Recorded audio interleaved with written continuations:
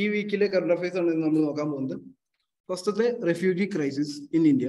അപ്പോൾ നമ്മൾ നോക്കുമ്പോൾ 1947 4,50,000 പേരാണ് റെഫ്യൂജി ആയിട്ട് ഇന്ത്യയുടെ അകത്തും പുറത്തും ഉണ്ടായിരുന്നത്.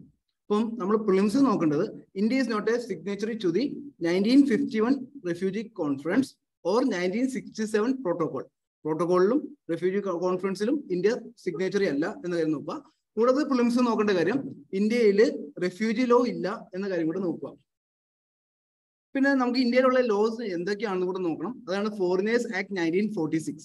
ഈ ഫോറിനേഴ്സ് ആക്ട് 1946 പ്രകാരം ഇന്ത്യയിലുള്ള ഒരാളെ ഡിറ്റക്ട് ചെയ്യാനും ഡിറ്റൈൻ ചെയ്യാനും ഡിപ്പോർട്ട് ചെയ്യാനും എല്ലാം 1946 ആക്ട് ആണ് നമ്മളെ ഹെൽപ്പ് ചെയ്യുന്നത്. അത് കഴിഞ്ഞിട്ട് പിന്നെ passport entry in to India act 1920 act ഉണ്ട്. ഈ ആക്ട് പ്രകാരം ഇല്ലീഗലായിട്ട് വന്നാക്കുന്ന ഒരു വ്യക്തിനെ ഫോഴ്സ്ഫുള്ളി നമുക്ക് അവരെ പുറത്താക്കാൻ പറ്റും. അത് പ്രിലിംസ് നോക്കണം. ഫോഴ്സ്ഫുള്ളി നമുക്ക് യൂസ് ചെയ്യാൻ പറ്റും. അത് ആർട്ടിക്കിൾ 258 ക്ലോസ് 1 കോൺസ്റ്റിറ്റ്യൂഷനിൽ പറഞ്ഞേക്കുന്ന പോലെയാണ്. ഈ ഭരണഘടനയിൽ പറഞ്ഞേക്കുന്ന ആർട്ടിക്കിൾ 258(1) പ്രകാരമാണ് ഇല്ലീഗൽ ഫോറിനേഴ്സിനെ ഫോഴ്സ് ഉപയോഗിച്ച് ഇന്ത്യയുടെ പുറത്താക്കാം. മൂന്നാമത്തെ കാര്യം നമ്മൾ നോക്കുകയാണെങ്കിൽ രജിസ്ട്രേഷൻ ഓഫ് ഫോറിനേഴ്സ് ആക്ട് 1939. അത് ഇവിടെ നമുക്ക് വിസ ഉണ്ട്. വിസയിൽ 180 ദിവസമാണ് വിസ കിട്ടുന്നത്.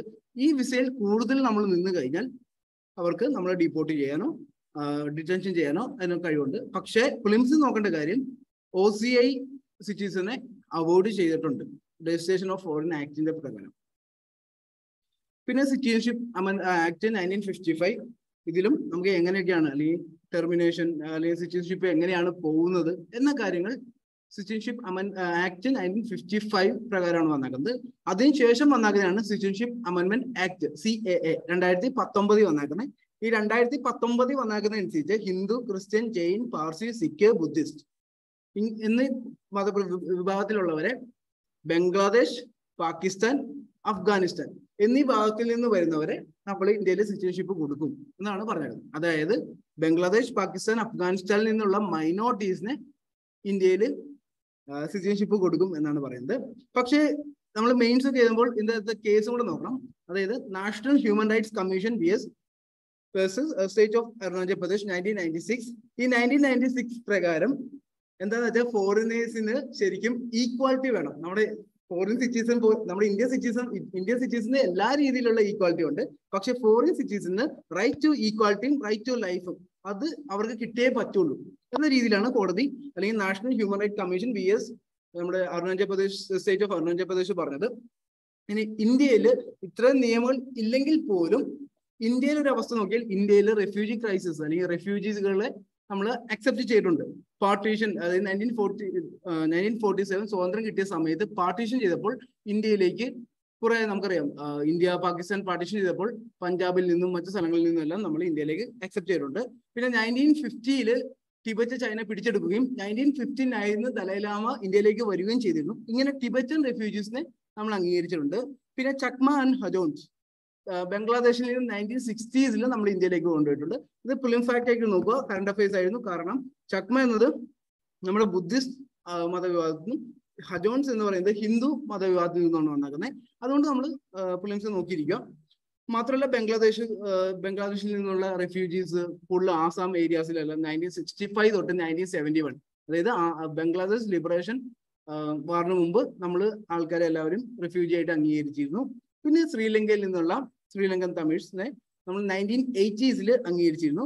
മാത്രമല്ല ഈ ഇടയ്ക്ക് നമുക്കറിയാം റോഹിംഗ്യ ക്രൈസിസ് മ്യാൻമാറിൽ നിന്നുള്ളത് 2022 പലപ്പോൾ ഇഷ്യൂ വന്നിരുന്നു. നമ്മൾ ഇന്ത്യയിൽ ഡൽഹിയിൽ ചെറുതായിട്ട് കുറച്ച് ആളുകളെ അക്സെപ്റ്റ് ചെയ്തിരുന്നു. പക്ഷെ അതിനും പ്രശ്നങ്ങൾ വന്നുകൊണ്ടിരിക്കുന്നു.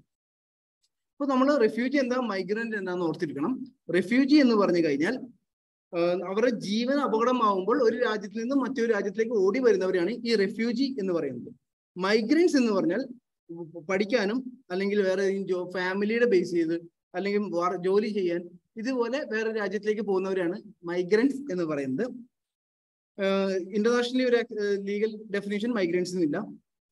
പിന്നെ ഇന്ത്യ എന്തുകൊണ്ടാണ് സൈൻ ചെയ്യാത്തത്? 1951 കൺവെൻഷൻ പ്രകാരം അവരുടെ സിവിൽ റൈറ്റും പൊളിറ്റിക്കൽ റൈറ്റും ഉണ്ടെങ്കിൽ മാത്രമാണ് ഒരു റെഫ്യൂജി എന്ന് പറയത്തുള്ളൂ. പ്രത്യേകം ഓർത്തിരുന്നോണം പ്രിലിംസിന്. കാരണം റെഫ്യൂജി എന്ന് പറഞ്ഞാൽ സിവിലും പൊളിറ്റിക്കലും. എക്കണോമിക് റൈറ്റ് 1951 റെഫ്യൂജി കൺവെൻഷൻ പ്രകാരം വരുന്നില്ല.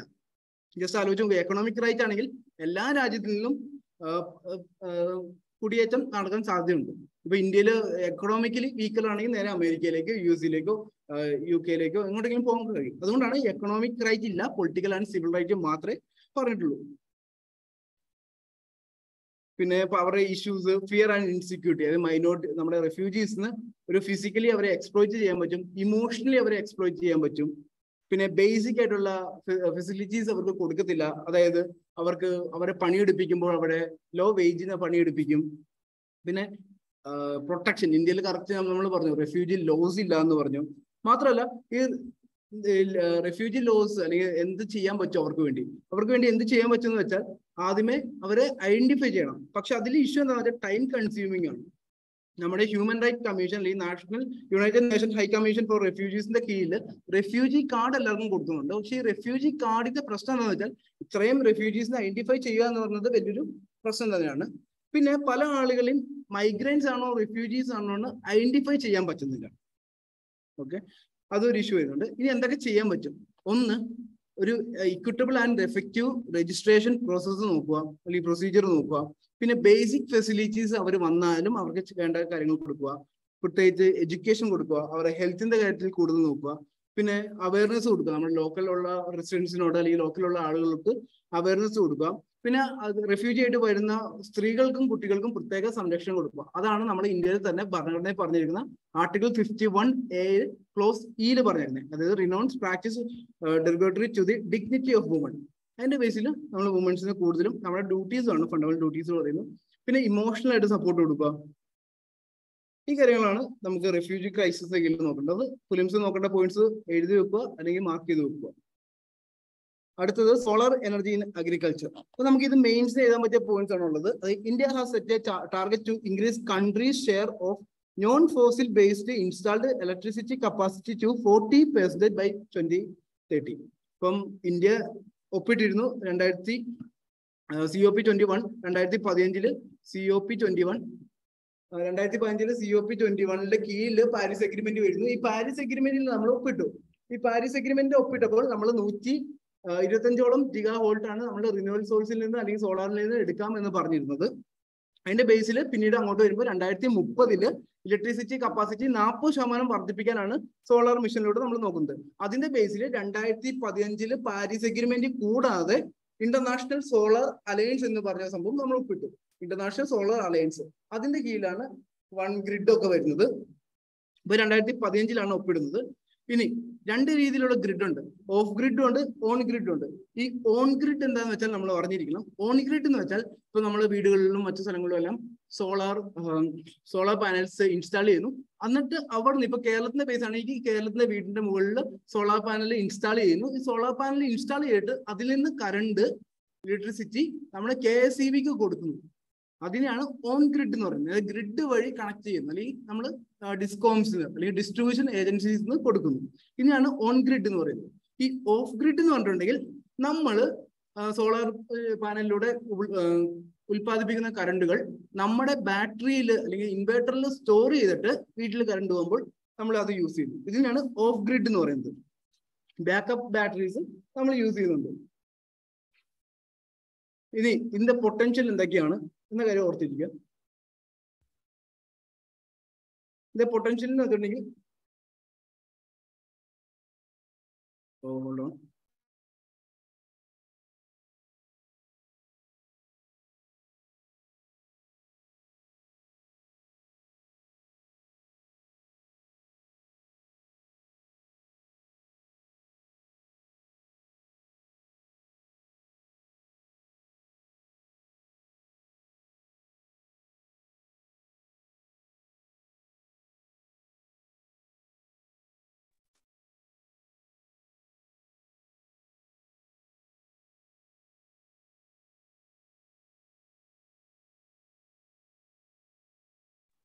അപ്പൊ നമ്മൾ എന്തൊക്കെയാണ് സോളാർ എനർജിയുടെ പൊട്ടൻഷ്യൽ എന്ന കാര്യം ഓർത്തിരിക്കാം.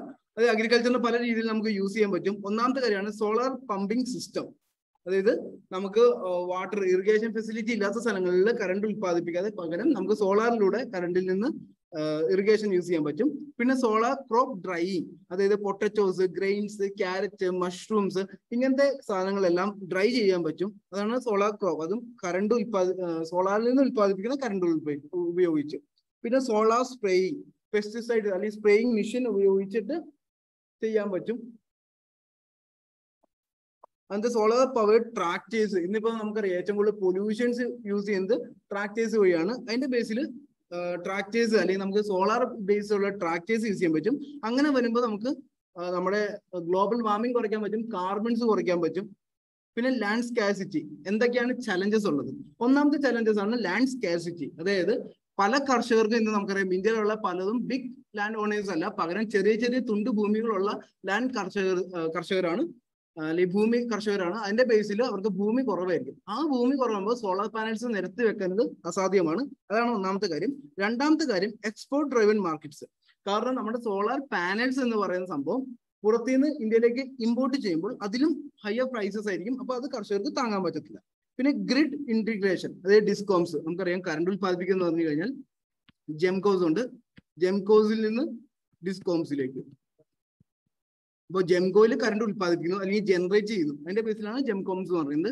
അവിടുന്ന് ഡിസ്കോംസിലേക്ക് അല്ലെങ്കിൽ ഡിസ്ട്രിബ്യൂട്ട് ചെയ്യുന്നു ഡിസ്കോംസിലേക്ക്. അപ്പോൾ ഡിസ്കോംസിൽ നിന്നാണ് നമുക്ക് വീടുകളിലേക്കും മറ്റു പോസ്റ്റിലേക്കൊക്കെ കറണ്ടുകളും ലഭിക്കുന്നത്. അപ്പോൾ ഈ ഗ്രിഡിലേക്കുള്ള ഇന്റഗ്രേഷൻ പറ്റത്തില്ല പലപ്പോഴും. പല ഉൾപ്രദേശങ്ങളാകുമ്പോൾ നമുക്ക് ഡിസ്കോം വഴി അല്ലെങ്കിൽ നമ്മുടെ ഗ്രിഡിലേക്ക് ഇന്റഗ്രേഷൻ പറ്റത്തില്ല. പിന്നെ absence of solar waste management policy. ഇന്ത്യയിൽ ഇന്ന് നമുക്ക് ഇലക്ട്രിക് വേസ്റ്റ് മാനേജ്മെന്റും അതോടൊപ്പം സോളാർ വേസ്റ്റ് മാനേജ്മെന്റിന്റെയും പോളിസീസ് ഇലക്ട്രിക് ഉണ്ട് ഇപ്പൊ നിലവിൽ നമ്മൾ കൊണ്ടുവന്നിട്ടുണ്ട്, കഴിഞ്ഞ 2 കൊല്ലം മുമ്പ് കൊണ്ടുവന്നിട്ടുണ്ട്. പക്ഷെ സോളാർ വേസ്റ്റ് മാനേജ്മെന്റ് പോളിസി ഇന്ത്യയിൽ ഇതുവരെ കൊണ്ടുവന്നിട്ടില്ല. അപ്പൊ ഈ ഇലക്ട്രോണിക് വേസ്റ്റുകൾ എന്ത് ചെയ്യും, അല്ലെങ്കിൽ സോളാർ ബേസ് ചെയ്ത് വന്നാക്കുന്ന എന്ത് ചെയ്യും എന്നതിന് ഒരു ഐഡിയ ഇല്ല. പിന്നെ ടോപ്പോഗ്രഫിക്കൽ ആൻഡ് ക്ലൈമറ്റിക്കാലിറ്റി. അതായത് ടോപ്പോഗ്രഫിക്കൽ എന്ന് പറയുമ്പോൾ നമുക്ക് പല സ്ഥലങ്ങളാണ്. അതായത് ഡൽഹി നോക്കുകയാണെങ്കിൽ അവിടെ പ്ലെയിൻ ഏരിയാസ് ആണ്, ഡൽഹി അല്ലെങ്കിൽ ഹരിയാന എന്നീ സ്ഥലങ്ങളിൽ. കുറച്ചും കൂടി ഉത്തരാഖണ്ഡ്, ഹിമാചൽ പ്രദേശ് നോക്കുകയാണെങ്കിൽ മലമ്പ്രദേശമാണ്. ഇനി നോർത്ത് ഈസ്റ്റിലേക്ക് നോക്കുകയാണെങ്കിൽ കാടുകളാണ്. ഇനി വെസ്റ്റിലേക്ക് നോക്കുകയാണെങ്കിൽ അവിടെ ഡെസേർട്ട് ആണ്. ഇനി താഴേക്ക് നോക്കുകയാണെങ്കിൽ അവിടെ നമുക്കറിയാം വെസ്റ്റേൺ ഗട്ട്സും ഈസ്റ്റേൺ ഗട്ട്സും. അപ്പം ആ ഒരു പ്രശ്നവും ഇതിനകത്ത് നിലനിൽക്കുന്നു. ഇനി ഗവൺമെന്റ് എന്തൊക്കെയാണ് നമ്മുടെ ഈ പ്രൊഡക്ഷന് വേണ്ടി ചെയ്തേക്കുന്നത്, അല്ലെങ്കിൽ ഡിസ്കോംസിന്റെ കീഴിൽ അല്ലെങ്കിൽ കറണ്ട് സോളാറിന്റെ കീഴിൽ എന്തൊക്കെയാണ് ചെയ്തേക്കുന്നത്? ഇന്റർനാഷണൽ സോളാർ അലയൻസ് 2015 ലോഞ്ച് ചെയ്തിട്ടുണ്ട്. ഒന്നാമതായിട്ട് അത് ഇന്റർനാഷണലാണ് ലോഞ്ച് ചെയ്തേക്കുന്നത്. ഇതിന്റെ കീഴിലാണ് one sun one world one grid. അത് ലോകം മുഴുവനായിട്ട് ഒറ്റ സൂര്യൻ ഒറ്റ ഇത് ബേസ് ചെയ്ത് വന്നാക്കുന്നത്. രണ്ടാമത് നാഷണൽ സോളാർ മിഷൻ വന്നിട്ടുണ്ട്. പിന്നെ കുസും സ്കീം അല്ലെങ്കിൽ PM കുസും, കിസാൻ ഊർജ സുരക്ഷ ഏവം ഉത്തം മഹാഭിയം എന്ന സ്കീമും വന്നാക്കുന്നത്. നമ്മൾ പ്രൊഡക്ഷൻ കൂട്ടാൻ അല്ലെങ്കിൽ കർഷകർക്ക് പമ്പുകൾ, സോളാർ പമ്പുകൾ, അങ്ങനത്തെ കാര്യങ്ങൾ കൊടുക്കാനുമാണ് കുസും സ്കീം വന്നാക്കുന്നത്. അപ്പൊ എങ്ങനെയൊക്കെ നമ്മുടെ കർഷകരെ അല്ലെങ്കിൽ സോളാർ യൂസ് ചെയ്യാൻ വേണ്ടി പ്രോത്സാഹിപ്പിക്കാം? ഒന്നാമത്തെ കാര്യം ഇൻസെന്റീവ് ബേസ്ഡ് എക്സ്പാൻഷൻ പോളിസീസ് ആണ്.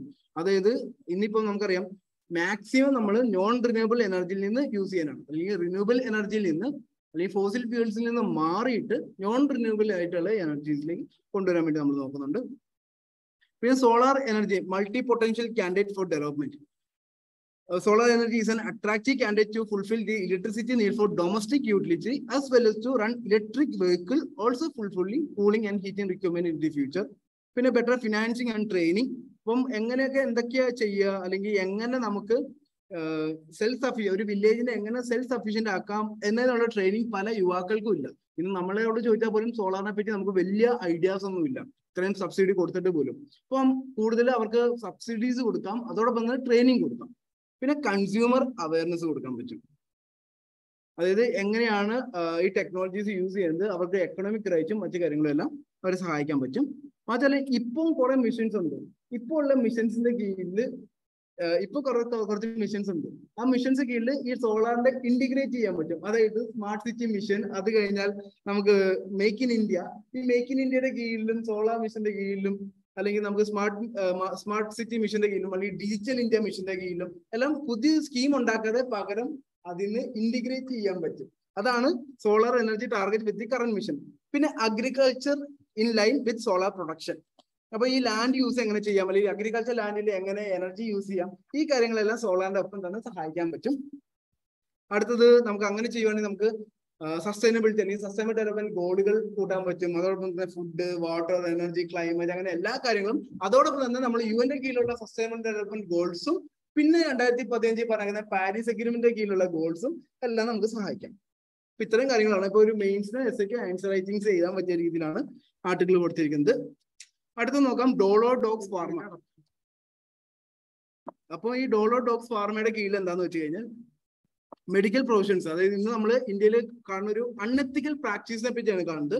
അതായത് ഡോക്ടർമാർക്ക് ഫ്രീ ബീസ് കൊടുക്കുകയാണ്. പിന്നെ മരുന്ന് സജസ്റ്റ് ചെയ്താൽ നിങ്ങൾക്ക് പുറത്തേക്ക് ടൂർ കൊടുക്കാം, അല്ലെങ്കിൽ ഏതെങ്കിലും ഡോക്ടർമാർക്ക് പുറത്തേക്ക് ടൂർ കൊടുക്കും. അതാണ് ഈ ഫ്രീ ബി കൾച്ചർ അല്ലെങ്കിൽ അൺഎത്തിക്കൽ പ്രാക്ടീസ് എന്ന് പറയുന്നത്.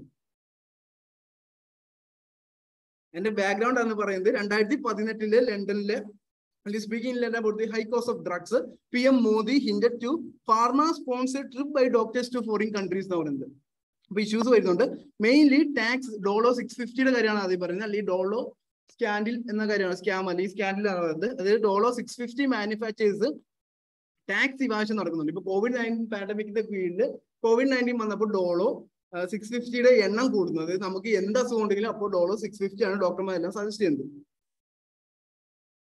അപ്പോൾ സ്റ്റാറ്റിസ്റ്റിക്സ് നമ്മൾ നോക്കുവാണെങ്കിൽ 2020-നും 2021-നും ഇടയ്ക്ക് 6% അവരുടെ നമ്മുടെ റവന്യൂ ജനറേറ്റ് ചെയ്തത്. 6% കൂടി 2020-21 ഇടയിൽ. ഇതോടൊപ്പം തന്നെ ബാക്കിയുള്ള മരുന്നുകൾ അല്ലെങ്കിൽ പാരസെറ്റമോളിന്റെ കീഴിൽ തന്നെയുള്ള ബാക്കി കമ്പനീസിലേക്ക് നോക്കുവാണെങ്കിൽ നമുക്ക് 53%, 158.9% നമ്മുടെ സ്റ്റാറ്റിസ്റ്റിക്സ് അനുസരിച്ച് റവന്യൂസ് കൂടിയേക്കുന്നത് അല്ലെങ്കിൽ പ്രോഫിറ്റ് കൂടിയേക്കുന്നത്.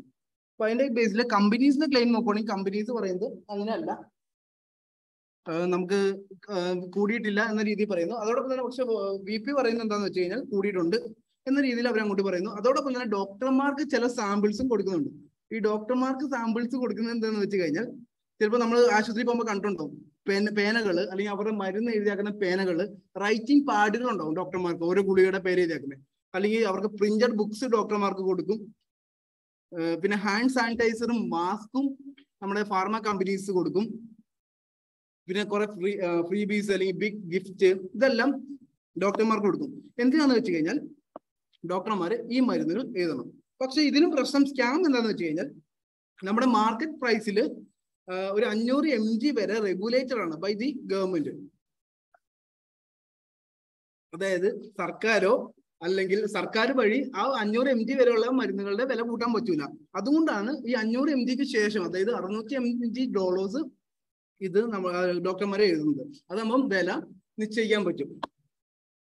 ഇതിനാണ് അൺഎത്തിക്കൽ മാർക്കറ്റ് പ്രാക്ടീസ് ആണ്. ഇത് GS4 എത്തിക്സിന്റെ കീഴിൽ നിങ്ങൾക്ക് എഴുതാൻ പറ്റും. അപ്പൊ ആ ഒരു കാര്യം എഴുതി വെക്കുക നിങ്ങൾ ഏതെങ്കിലും ഇതിന്റെ കീഴിലാണെങ്കിൽ. പിന്നെ Indian medical council regulation of 2002, ഈ നമുക്കൊരു എത്തിക്കൽ കോഡ് ഉണ്ട്. ഈ കൗൺസിൽ പ്രകാരം അല്ലെങ്കിൽ റെഗുലേഷൻ പ്രകാരം നമ്മുടെ ഫാർമസ്യൂട്ടിക്കൽ കമ്പനിയിൽ നിന്ന് എന്തെങ്കിലും മേടിക്കുന്നതോ അല്ലെങ്കിൽ അവരുടെ റിലേഷൻ എന്തായിരിക്കണം, അല്ലെങ്കിൽ എങ്ങനെ ഫ്രീ ബീസ് മേടിച്ചാലുള്ള പണിഷ്മെന്റ് പറഞ്ഞിട്ടുണ്ട്. പക്ഷെ ഇത് ഡോക്ടർമാർക്ക് മാത്രമുള്ള പണിഷ്മെന്റ് ആണ്. ഫാർമസ്യൂട്ടിക്കൽ ആയിട്ടുള്ള കമ്പനീസിന് ഇങ്ങനത്തെ പണിഷ്മെന്റ്സ് ഒന്നുമില്ല. അപ്പൊ അതാണ് ഇഷ്യൂ. കാരണം കമ്പനി ഒരു ഡോക്ടർമാരുടെ പണിഷ് ചെയ്താൽ അടുത്ത ഡോക്ടർമാർ വരുന്നു, വേറെ ഫാർമസ്യൂട്ടിക്കൽ ആയിട്ടുള്ള കമ്പനീസ് വേറെ വരുന്നു. അപ്പൊ ആ ഇഷ്യൂസ് വരുന്നതുകൊണ്ട് ഈ വോളണ്ടറി ആയിട്ടുള്ള എത്തിക്കൽ കോഡ്സ് ഫെയിലിയർ ആണ്. കാരണം ആരും അംഗീകരിക്കില്ല. സെൽഫ് റെഗുലേഷൻ പോലെ തന്നെ ഇപ്പൊ ഫേസ്ബുക്കിലും ട്വിറ്ററിലൊക്കെ സെൽഫ് റെഗുലേഷൻ വേണം എന്ന് പറഞ്ഞാൽ ആർക്കും അംഗീകരിക്കാൻ പറ്റാത്ത പോലെ തന്നെ വോളണ്ടറി ആയിട്ട് അംഗീകരിക്കാൻ പറ്റുന്നില്ല. Fine distinction. അപ്പം രണ്ട് രീതിയിൽ, അതിപ്പോ നമ്മൾ എപ്പോഴും കറണ്ട് അഫയേഴ്സിൽ കാണുന്ന പോലെ കറണ്ട് അഫയേഴ്സിൽ കാണുന്നുണ്ട് ഫ്രീ ബീസും വെൽഫെയറും തമ്മിൽ നമുക്ക് ഡിഫൈൻ ചെയ്യുന്ന ഒരു ലൈൻ ഇല്ല എന്ന് പറയുന്നുണ്ട്. അതുപോലെ തന്നെയാണ് വോളണ്ടറി ആയിട്ട് അല്ലെങ്കിൽ ലെജിറ്റിമേറ്റ് പ്രൊമോഷണൽ ആക്ടിവിറ്റീസും ഇല്ലെജിറ്റിമേറ്റ് ഇൻസെന്റീവ്സും, അതായത് നിയമപരമായിട്ടും അൺഎത്തിക്കലുമായിട്ടുള്ള കാര്യങ്ങൾ തമ്മിൽ വേർതിരിച്ച് കാണാൻ പറ്റാത്ത ഒരു അവസ്ഥയാണ് ഇപ്പൊ നടന്നുകൊണ്ടിരിക്കുന്നത്. അപ്പം മെഡിക്കൽ കൗൺസിൽ ഓഫ് ഇന്ത്യ മാറിയിട്ട് നാഷണൽ മെഡിക്കൽ കമ്മീഷൻ ഈ നമ്മൾ ഗിഫ്റ്റ് കൊടുക്കുന്നതിൽ അൺഎത്തിക്കൽ കണ്ടന്റ് ആയിട്ടാണ് പറഞ്ഞേക്കുന്നത്. മാത്രമല്ല ഇന്റേണൽ കോഡ്സ് വരുന്നുണ്ട്. അതിൽ ഇപ്പോൾ ഫാർമ കമ്പനീസ് ആണെങ്കിൽ അവരുടെ പുതിയ പ്രൊഡക്റ്റുകൾ ഇറാഷണൽ കോമ്പിനേഷനിലൂടെ പുഷ് ചെയ്യുന്നുണ്ട്. അതല്ല ഇൻഡിവിജ്വൽ ഗിഫ്റ്റ് കൊടുക്കുന്നുണ്ട്. പിന്നെ അവർക്ക് മാക്സിമം ഇതെല്ലാം GS4 കീഴിൽ ചെയ്താൽ മാക്സിമം മോറൽ ആയിട്ടുള്ള ഇഷ്യൂസ് അല്ലെങ്കിൽ ഫാർമ ഡോക്ടർ റിലേഷൻഷിപ്പിന്റെ കീഴിൽ എത്തിക്സിൽ വേണം. കാരണം ഡോക്ടർമാരും ഫാർമസിയും കൂടെ എന്ത് ചെയ്താലും നമ്മൾ രോഗികൾ അല്ലെങ്കിൽ നമ്മൾ വരുന്ന നമ്മുടെ ഉപഭോക്താക്കളാണ് ഇഷ്യൂസ് വരുന്നത്. അവരുടെ മേലാണ് ഇഷ്യൂസ് വരുന്നത്. അപ്പൊ അതിന്റെ കീഴിൽ മോറൽ കൊളാപ്സ് വരുന്നുണ്ട്. പിന്നെ പാൻഡമിക് ഇൻസ്പയർ ആയതുകൊണ്ട് തന്നെ പല ഓപ്പർച്യൂണിറ്റി, അപ്പം ഇത് ഡോളയ്ക്ക് ലാഭം കിട്ടി അല്ലെങ്കിൽ പാരസെറ്റമോളിന് ലാഭം കിട്ടി എന്ന് പറയാൻ കാരണം നമ്മുടെ കൊറോണ തന്നെയാണ്. COVID-19 വന്നപ്പോഴാണ് മരുന്നുകൾ കൂടുതൽ വന്നത്. പക്ഷെ ഇതേ സാധനം തന്നെ ഒരു ഓപ്പർച്യൂണിറ്റി ആയിട്ട് യൂസ് ചെയ്യാനും നമുക്ക് പറ്റും. അതിന്റെ ബേസാണ് സിറ്റിസൺസിനെ അല്ലെങ്കിൽ ജനങ്ങളെ അവയർനെസ് കൊടുക്കുക, അല്ലെങ്കിൽ അവർക്ക് ബോധവൽക്കരിക്കുക. അതിന്റെ ബേസിൽ നമ്മൾ നോക്കുകയാണെങ്കിൽ ഇപ്പൊ നമുക്കറിയാം കൊറോണ സമയത്ത് ചൂടുവെള്ളം കുടിച്ചാൽ തൊണ്ടയിൽ നിന്ന് ബാക്ടീരിയാസ് പോകുന്നു പറയുന്നുണ്ട്. ഫേക്ക് ന്യൂസ് ആണ്. പക്ഷെ എന്നാലും പല ആളുകളും പല കാര്യങ്ങൾ ചെയ്തു. സാനിറ്റൈസർ കുടിച്ചാൽ അല്ലെങ്കിൽ മദ്യം കുടിച്ചു കഴിഞ്ഞിട്ടുണ്ടെങ്കിൽ വൈറസ് നശിക്കും എന്ന രീതിയിൽ സംസാരിക്കാറുണ്ടായിരുന്നു. അപ്പൊ അതുപോലെ അവയർനെസ്, അത് പിന്നീട് അവയർനെസ് കൊടുത്തപ്പോഴാണ് അതൊക്കെ മാറ്റം വന്നത്. അതുപോലെ ഈ ഗുളികയുടെ കാര്യങ്ങൾ അല്ലെങ്കിൽ മെഡിസിൻസിന്റെ കാര്യങ്ങൾ കൂടുതലും ജനങ്ങളെ അവയർനെസ് ചെയ്യുക. പിന്നെ നമുക്ക് കോഡ് സ്ട്രോങ് ആക്കുക. ഇപ്പൊ നമുക്ക് നേരത്തെ കണ്ടു, ഓരോ ഫാർമസ്യൂട്ടിക്കൽ കമ്പനീസിനും കോഡ് ഉണ്ട്. ആ കോഡിനെ പറയുന്ന പേരാണ് UCPMP, അതായത് uniform code four pharmaceutical marketing practice. അത് വോളണ്ടറി ആണ് ഇപ്പം നിലവിലുള്ളത്. അത് നമുക്ക് സ്ട്രോങ് ആക്കാൻ പറ്റും, അല്ലെങ്കിൽ അതിനെ ഒരു ലോ ആയിട്ട് കൊണ്ടുവരാൻ പറ്റും, നിയമമായിട്ട്. അങ്ങനെ നിയമമായിട്ട് കൊണ്ടുവന്നാൽ മാത്രമല്ല ആ നിയമം തെറ്റിക്കുന്നവർക്ക്, വയലേഷൻ ചെയ്യുന്നവർക്ക് പണിഷ്മെന്റ് ഉണ്ടാവും. അങ്ങനെയാണെങ്കിൽ ഫാർമസ്യൂട്ടിക്കൽ ആയിട്ടുള്ള കമ്പനീസ് ഒരിക്കലും ഇങ്ങനത്തെ തെറ്റുകൾ ചെയ്യത്തില്ല.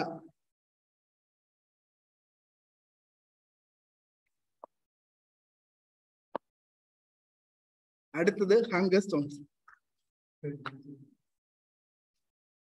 ഈ ഹങ്കർ സ്റ്റോൺ ഫിലിംസ് നോക്കി തോന്നണം, ഇമ്പോർട്ടൻ്റ് ആണ്. കാരണം recent hunger stones scene in news എന്ന് പറഞ്ഞ ക്വസ്റ്റ്യൻസ് വരാൻ ചാൻസ് ഉണ്ട്. അതിന്റെ ബേസിൽ ഹങ്കർ സ്റ്റോൺ എന്ന് പറഞ്ഞാൽ പണ്ട് യൂറോപ്പില് അവിടെ ഇഷ്യൂസ് വന്നിരുന്നു, അല്ലെങ്കിൽ അവിടെ ഡോട്ട് വന്നിരുന്നു. അതിന്റെ ബേസിൽ വെള്ളമില്ലാത്ത ഒരു അവസ്ഥ, അല്ലെങ്കിൽ അവിടുത്തെ റിവേഴ്സ് എല്ലാം വറ്റിപ്പോയതിന്റെ ഒരു അവസ്ഥയുടെ ബേസ് ചെയ്ത് അത് കാണിക്കാൻ വേണ്ടി കുത്തിയ ഒരു സ്റ്റോൺ ആണ്. നമ്മളിവിടെ വീരക്കല്ല് എന്നൊക്കെ കണ്ടിട്ടില്ലേ KGF-ലൊക്കെ, അതുപോലത്തെ സംഭവമാണ് ഹങ്കർ സ്റ്റോൺസ് എന്ന് പറയുന്നത്. ഇപ്പം ഹൈഡ്രോളജിക്കൽ മാർക്കർ ആണത്. സെൻട്രൽ യൂറോപ്പിൽ വെള്ളം ഇല്ലാതെ ഇരുന്ന ഒരു അവസ്ഥ. ഇതുപോലെ ഇനിയും ഭാവിയിൽ ഫ്യൂച്ചറിൽ നമ്മളെപ്പോഴും കേട്ടിട്ടുണ്ട്, ഇനി വരുന്ന വേൾഡ് വാർ എന്ന് പറയുന്നത് വാട്ടറിന് വേണ്ടിയാണ്. അപ്പൊ അതുപോലത്തെ ഒരു അവസ്ഥയിലേക്കാണ് വരുന്നത്. അത് ഓർമ്മപ്പെടുത്താൻ വേണ്ടിയുള്ള സ്റ്റോൺ ആണിത്. 15 to 19 സെഞ്ചുറിയിലാണ് ഇത് എംബഡ് ചെയ്തത്. അത് മാത്രം ഓർത്തിരിക്കുക. അല്ലെങ്കിൽ ആ കല്ലിന്റെ പേര് ഹങ്കർ സ്റ്റോൺ എന്ന കല്ല് എവിടെയാണെന്ന് ഓർത്തിരിക്കുക, യൂറോപ്പിലാണെന്ന കാര്യം ഓർത്തിരിക്കുക, എന്തിനു വേണ്ടിയാണെന്ന കാര്യം ഫിലിംസ് ഓർത്തിരിക്കുക. പിന്നെ MOU അല്ലെങ്കിൽ memorandum of understanding corporation on satellite based naval application, അതായത് ISROയുടെ കീഴിൽ സ്പേസ് ആപ്ലിക്കേഷൻ സെന്ററും ഇന്ത്യൻ നേവിയും കൂടി ഒന്നിച്ചിട്ട് ഒരു സാറ്റലൈറ്റ് ബേസ്ഡ് നേവൽ ആപ്ലിക്കേഷൻസ് എന്തിനു വേണ്ടിയാന്ന് വെച്ചാൽ ഓഷ്യനോളജിയും മീറ്ററോളജിയും തമ്മിൽ നോക്കാൻ വേണ്ടിയാണ് ഈ ആപ്ലിക്കേഷൻ കൊണ്ടുവരുന്നത്. ഇങ്ങനെ ഒരു ആപ്ലിക്കേഷൻ കൊണ്ടുവരുമ്പോൾ മ്യൂച്വൽ കോപ്പറേഷൻ, അതായത് രണ്ട് സ്ഥലത്താണ് വർക്ക് ചെയ്യുന്നത്, ഇന്ത്യൻ നേവി ISRO. അപ്പൊ രണ്ടുപേർക്കും ഒരു കൊളാബറേഷന് വേണ്ടി ഇത് സഹായിക്കും. മാത്രമല്ല Nations defence in setup with rapid development in the field of satellite data retrieval and application. അതായത് സാറ്റലൈറ്റിൽ നിന്ന് ഒരു ഡേറ്റ ISROയിലേക്ക് കിട്ടി, ISROയിൽ നിന്ന് നേവിയിലേക്ക് കിട്ടുമ്പോൾ നമുക്ക് ലേറ്റ് ആവും. ആ ഒരു താമസവും നമുക്ക് മാറ്റാൻ പറ്റും.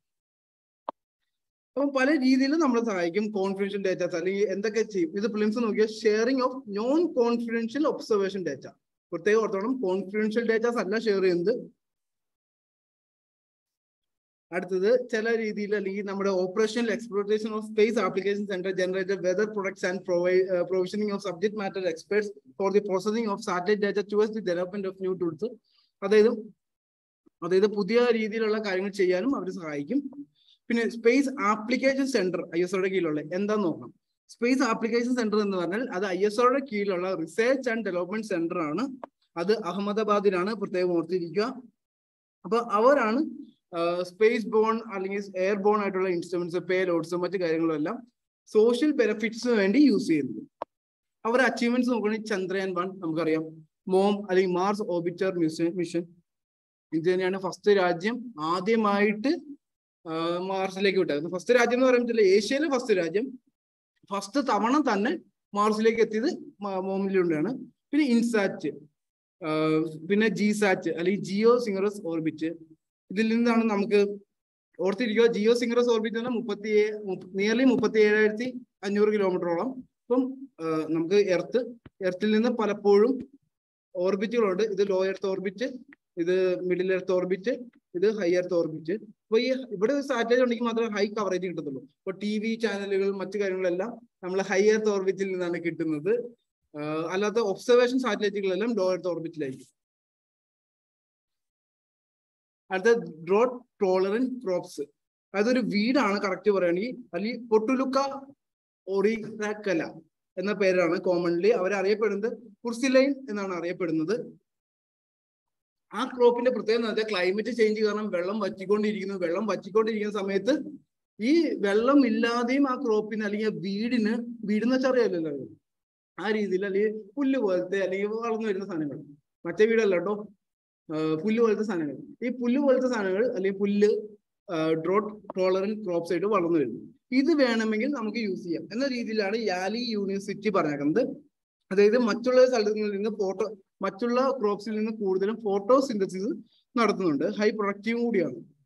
അപ്പം കുർസിലാനിയെ കുറിച്ച് നോക്കണം. കുർസിലാനി എന്ന് പറയുമ്പോൾ അഡാപ്റ്റേഷനിലൂടെയാണ് ഇങ്ങനെ ടോളറന്റ് റെസിസ്റ്റന്റ് ആയത്. ഈ അഡാപ്റ്റേഷൻ എന്താണ്? അപ്പൊ നമ്മൾ പ്രിലിംസിന് വേണ്ടി നോക്കണം. അഡാപ്റ്റേഷൻ എന്ന് പറഞ്ഞു കഴിഞ്ഞാൽ ഒരു മനുഷ്യൻ, അല്ലെങ്കിൽ ഇപ്പൊ നമ്മൾ മനുഷ്യന്മാരുടെ കാര്യം തന്നെ നോക്കാം. മനുഷ്യന്മാർ ഇങ്ങനെ മല കയറുന്നു, മല കയറുമ്പോൾ അല്ലെങ്കിൽ ഏതെങ്കിലും തണുത്ത സ്ഥലങ്ങളിൽ പോയി താമസിക്കുന്നു. കുറച്ച് നാൾ കഴിയുമ്പോൾ ആദ്യമൊക്കെ ഷിവറിങ് ഉണ്ടാവും, അതിനുശേഷം കുറച്ച് നാൾ കഴിയുമ്പോൾ പിന്നെ ഷിവറിങ് ഇല്ലാതെയാവും. പിന്നെ ആ തണുപ്പിനോട് അഡാപ്റ്റ് ചെയ്യും. അതിന്റെ ബേസിലാണ് നമ്മുടെ ടുബാക്കോ എന്ന് പറഞ്ഞ ഇല, ഇപ്പൊ സിഗരറ്റിനും അല്ലാതെ ഇതിനു വേണ്ടി യൂസ് ചെയ്യുന്ന ഇലകൾ. ഈ ഇലകൾ എന്ന് പറഞ്ഞു കഴിഞ്ഞാൽ പണ്ട് ലഹരിക്ക് വേണ്ടി ഉപയോഗിച്ചിരുന്ന ഇലകൾ അല്ലായിരുന്നു. പകരം പിന്നീട് അഡാപ്റ്റേഷനിലൂടെ ഈ ഇലകളിലേക്ക് ബഗ്ഗുകൾ വരാൻ തുടങ്ങി. ചെറിയ ചെറിയ കീടാണുക്കൾ അല്ലെങ്കിൽ കീടങ്ങൾ വരാൻ തുടങ്ങി. അങ്ങനെ വന്ന് കഴിക്കുന്നതുകൊണ്ട് സ്വയം അഡാപ്റ്റ് ചെയ്ത് അത് അല്ലെങ്കിൽ ഹാനികരമായി മാറുകയൊക്കെ ഉണ്ട്. അതിന്റെ ബേസിലാണ് ഇന്ന് സിഗരറ്റിന് അത് യൂസ് ചെയ്യുന്നത്. അപ്പം ആദ്യം വന്നപ്പോൾ അതല്ല, ഇതിനെയാണ് അഡാപ്റ്റേഷൻ എന്ന് പറയുന്നത്. അപ്പം നമ്മുടെ ഈ വീട്, അല്ലെങ്കിൽ നമ്മൾ നേരത്തെ കണ്ട കുർസിലൈൻ എന്ന് പറഞ്ഞ വീട് ടെമ്പറേച്ചർ റീജിയനിൽ കാണാൻ പറ്റും, സബ് ട്രോപ്പിക്കൽ റീജിയനിൽ കാണാൻ പറ്റും, ട്രോപ്പിക്കൽ റീജിയനിലും കാണാൻ പറ്റും. ഓക്കെ, പിന്നെ ഹാബിറ്റാറ്റ് എന്ന് പറഞ്ഞാൽ എവിടെയൊക്കെ വളരും? ഗാർഡൻസ്, ലോൺസ്, ഡ്രൈവേസ്, എല്ലാ ബീച്ച്, സാൾട്ട് മാർഷസ്, അതായത് നമ്മുടെ ഗുജറാത്ത് ഭാഗം നോക്കുകയാണെങ്കിൽ അവിടെയും കാണാൻ പറ്റും. പിന്നെ വേസ്റ്റ് ഏരിയാസ്, എറോഡർ സ്ലോപ്സ്, എല്ലാ സ്ഥലങ്ങളിലും, ഇന്ത്യയിലെ എല്ലാ സ്ഥലങ്ങളിലും നമുക്ക് കാണാൻ പറ്റും. പിന്നെ എക്കോളജി നോക്കുകയാണെങ്കിൽ seeds germinate under the condition that enhance survival of seeds. അതായത് ഇതൊരു ഏലിയൻ സ്പീഷീസ് ആയതുകൊണ്ട് തന്നെ പലപ്പോഴും പെട്ടെന്ന് തന്നെ വളരാൻ പറ്റും. ഓക്കെ, ബാക്കിയുള്ള മൃഗങ്ങളെ അനുസരിച്ച് അല്ലെങ്കിൽ ബാക്കിയുള്ള ചെടികളെ അപേക്ഷിച്ച് ഇത് സ്വയം വെള്ളവും എടുത്ത് അല്ലെങ്കിൽ പെട്ടെന്ന് തന്നെ, സെയിം ആസ് യൂക്കാലിപ്സ്. യൂക്കാലിപ്സ് എന്ന് പറയുമ്പോൾ യൂക്കാലിപ്സ് ഒരു ഏലിയൻ സ്പീഷീസ് ആണ്. ചുറ്റുമുള്ള മരങ്ങളുണ്ടെങ്കിൽ ആ മരങ്ങളുടെ വെള്ളം കൂടെ ഇത് വലിച്ചെടുത്തിട്ട് യൂക്കാലിപ്സ് വളരും. അതുകൊണ്ടാണ് കേരളത്തിൽ നിങ്ങൾ നോക്കുമ്പോൾ യൂക്കാലിപ്സ് മാത്രം നിറഞ്ഞു നിൽക്കുന്ന പല സ്ഥലങ്ങളും കാണുന്നത്. ബാക്കി ചെടികളെ അത് വളർത്തത്തില്ല, അല്ലെങ്കിൽ നശിപ്പിച്ചു കൊടുക്കും.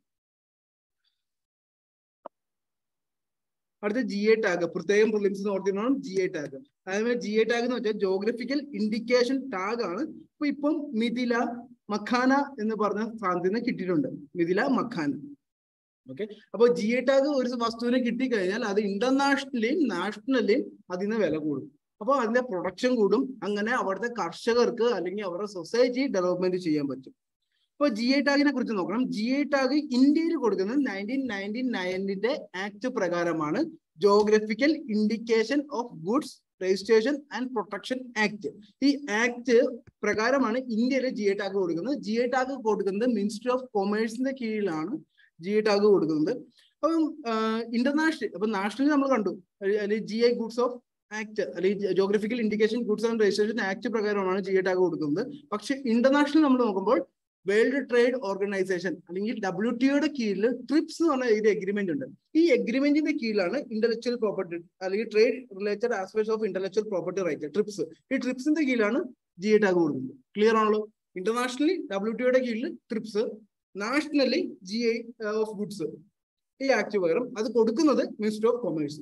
ഇത്ര മാത്രം ഫിലിംസ് നിന്ന് കൃത്യമായിട്ട് അറിഞ്ഞിരിക്കുക. മാത്രമല്ല 10 വർഷത്തേക്കാണ് ഈ GA ടാഗിന്റെ വാലിഡിറ്റി എന്ന് പറയുന്നത്. 10 കൊല്ലം കഴിയുമ്പോൾ പിന്നെയും പുതുക്കേണ്ട ആവശ്യമുണ്ട്. ഇത് mainly agriculture, natural, manufacture products, ഇതൊക്കെയാണ് നമുക്ക് GA ടാഗ് കിട്ടുന്നത്. GA എന്ന് പറഞ്ഞാൽ ജോഗ്രഫി. ഇപ്പൊ ഫോർ എക്സാമ്പിൾ ബസുമതി റൈസ് നമ്മൾ നോക്കുകയാണെങ്കിൽ മഹാരാഷ്ട്ര, നിയർലി നമ്മുടെ നോർത്തേൺ സ്റ്റേറ്റുകൾ, ഈ നോർത്തേൺ സ്റ്റേറ്റുകളൊക്കെ നോക്കുവാണെങ്കിൽ നമുക്ക് കാണാൻ പറ്റും. പക്ഷെ ഉത്തർപ്രദേശ് ഇല്ല, ഓർത്തിരുന്നു. ഡൽഹി ഉണ്ട്, ഹരിയാന ഉണ്ട്. അപ്പൊ അതുപോലത്തുള്ള സ്ഥലങ്ങളിൽ മാത്രം കിട്ടുന്നുണ്ട്. ഇപ്പൊ ബസുമതി റൈസ് തന്നെ പാകിസ്ഥാനും പലപ്പോഴും ഇഷ്യൂസ് ഉണ്ടാക്കുന്നുണ്ട്, പക്ഷെ പാകിസ്ഥാനില്ല. കാരണം ജോഗ്രഫിക്കൽ ലൊക്കേഷൻ അനുസരിച്ചാണ്.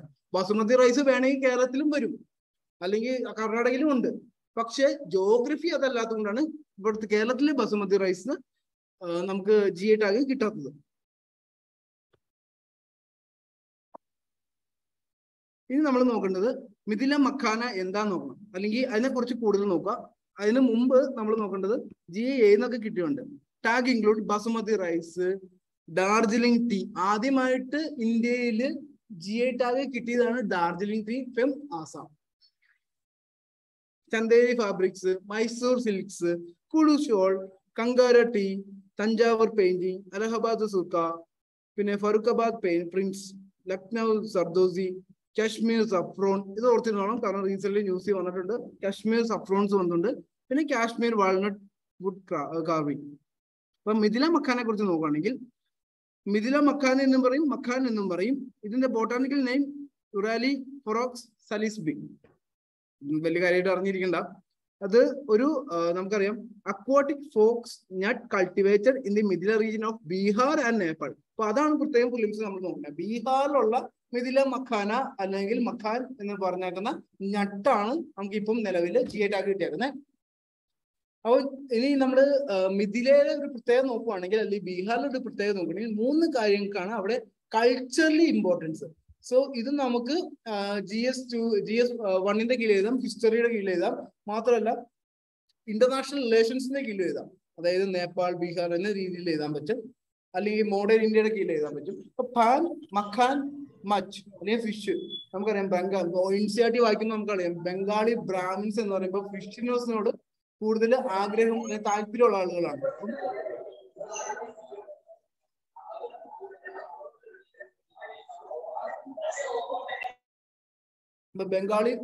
ബംഗാളി ബ്രാഹ്മിൻസിന്റെ കാര്യം NCERT കൃത്യമായിട്ട് കൊടുത്തിട്ടുണ്ട്.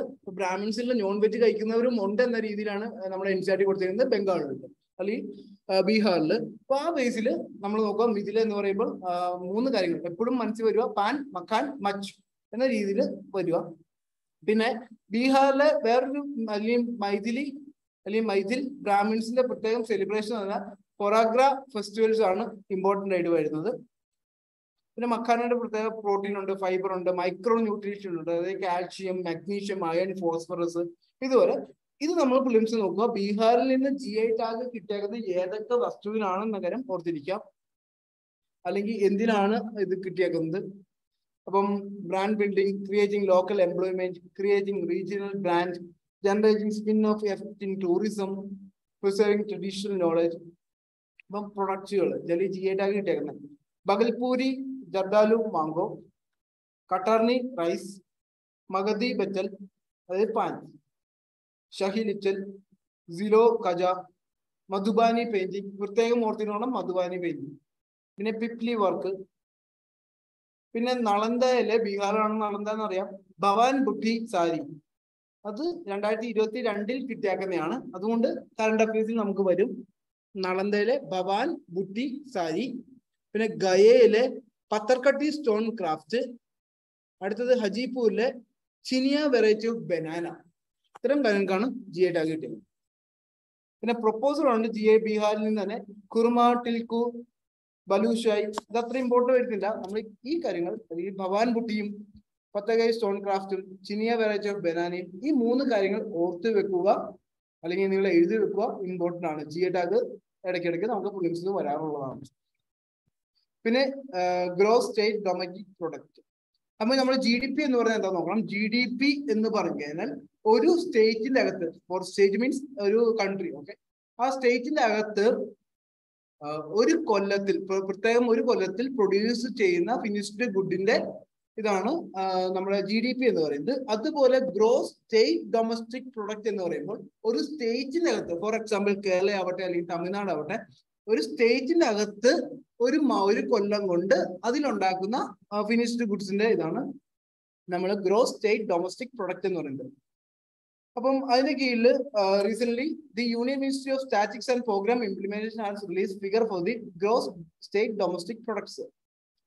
The economies of 19 States and UTs exceed there pre Covid level. അതായത് കോവിഡിന് മുമ്പ് ഉണ്ടായിരുന്ന എക്കണോമിനെക്കാളും കൂടുതൽ കോവിഡിന് ശേഷം വന്നിട്ടുണ്ട് എന്നാണ്. ഡബിൾ ഡിജിറ്റ് ആയിട്ടുണ്ട് 2021-22. പക്ഷേ കേരളവും ഉത്തർപ്രദേശും മാത്രമാണ് 2021-22 കീഴിൽ കുറവ് നിൽക്കുന്നത്, അല്ലെങ്കിൽ നമ്മുടെ സ്റ്റേറ്റ് അല്ലെങ്കിൽ ഗ്രോസ് സ്റ്റേറ്റ് GDP-യുടെ കുറവ് നിൽക്കുന്നത്. അതായത് പണ്ട് കോവിഡ് വരുന്നതിന് മുമ്പുള്ള സമയത്തിനേക്കാളും കുറവ് നിൽക്കുന്നത് കേരളവും UP ആണ്. ഓർത്തിരിക്കുക പ്രിലിംസിനും. പിന്നെ ആന്ധ്രാപ്രദേശ് നോക്കുകയാണെങ്കിൽ ആന്ധ്രയാണ് ഏറ്റവും ഹയസ്റ്റ് ഗ്രോത്ത് വന്നിരിക്കുന്നത്, 11.43%. പുതുച്ചേരി നോക്കുകയാണെങ്കിൽ ലോവസ്റ്റ് ഏറ്റവും കുറവ് UT-യുടെ ബേസ് ചെയ്ത് 3.31% ഏറ്റവും കുറവ് വന്നിരിക്കുന്നത്. പിന്നെ ബാക്കി കണക്കുകൾ കൊടുത്തിട്ടുണ്ട്, നിങ്ങൾ ജസ്റ്റ് വായിച്ചു നോക്കിയാൽ മതി. നിങ്ങൾക്ക് വായിച്ചു നോക്കാൻ മാത്രമേ ഉള്ളൂ. ഇപ്പം എന്താണ് GSDP എന്ന് പറയുന്നത്? അത് total volume of all finished goods and സർവീസും ഉണ്ട്, ഗുഡ്സും ഉണ്ട്, പ്രത്യേകം ഓർത്തിരിക്കുക. Produced during A given period of time, usually A year, within the geographical boundaries of the state, account without duplication. 2015 NSO base മാറ്റിയിട്ടുണ്ട്. 2004-15 ആയിരുന്നു ബേസ്, പക്ഷെ 2011-12 ബേസിലേക്ക് മാറ്റിയിട്ടുണ്ട്. അടുത്തത് സൂപ്പർ ചാർജ്ഡ് ബയോടെക് റൈസ്.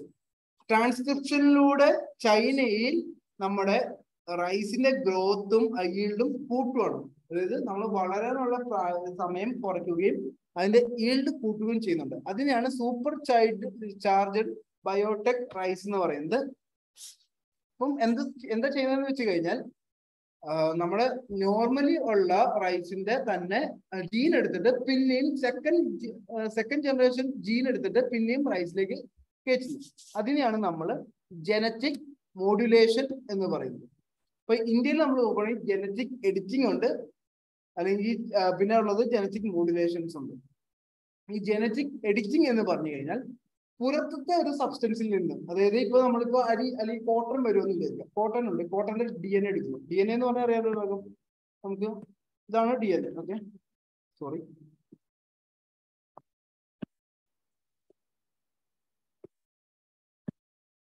ഇതാണ് DNA.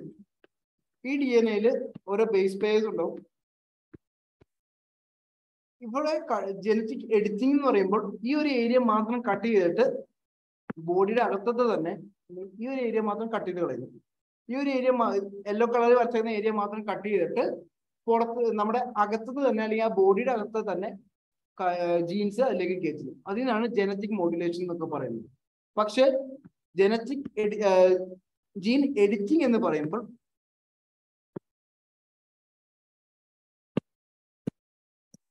ഈ ഒരു ഏരിയ മാത്രം നമ്മൾ സെലക്ട് ചെയ്തിട്ട് വേറെ ഏതെങ്കിലും ബാക്ടീരിയയുടെ ജസ്റ്റ് കളർ മാറ്റാം, നീരാക്കാം. വേറെ ഏതെങ്കിലും ബാക്ടീരിയയുടെയോ വൈറസിന്റെയോ ജീൻ എടുത്തിട്ട് അല്ലെങ്കിൽ DNA എടുത്തിട്ട് അതിലെ കുറച്ച് ഭാഗം ഇതിലേക്ക് കയറ്റി വെക്കും. ഇതിനെയാണ് നമ്മൾ പറയുന്നത് ജീൻ എഡിറ്റിംഗ് എന്ന് പറയുന്നത്. ഓക്കെ, അപ്പൊ ജീൻ എഡിറ്റിങ്ങും ജനറ്റിക് മോഡുലേഷനും ഈ രണ്ട് കാര്യങ്ങൾ എപ്പോഴും ഓർത്തിരിക്കുക. ഇപ്പൊ ജനറ്റിക് മോഡിഫിക്കേഷൻ നമ്മൾ പറഞ്ഞു, കാരണം പുറത്തത്തെ ഒരു വസ്തു അല്ലെങ്കിൽ നമ്മുടെ ഏലിയൻ ആയിട്ടുള്ള ഒരു വസ്തു ഇന്ത്യയിലേക്ക് വരുന്നത് അല്ലെങ്കിൽ ഒരു ജീനിലേക്ക് കയറ്റുന്നതിനാണ് ജീൻ മോഡിഫിക്കേഷൻ എന്ന് പറയുന്നത്. അപ്പൊ ജീൻ മോഡിഫിക്കേഷൻ അല്ല നടക്കുന്നത്, പകരം ജീൻ മോഡുലേഷൻ ആണ് നടക്കുന്നത്.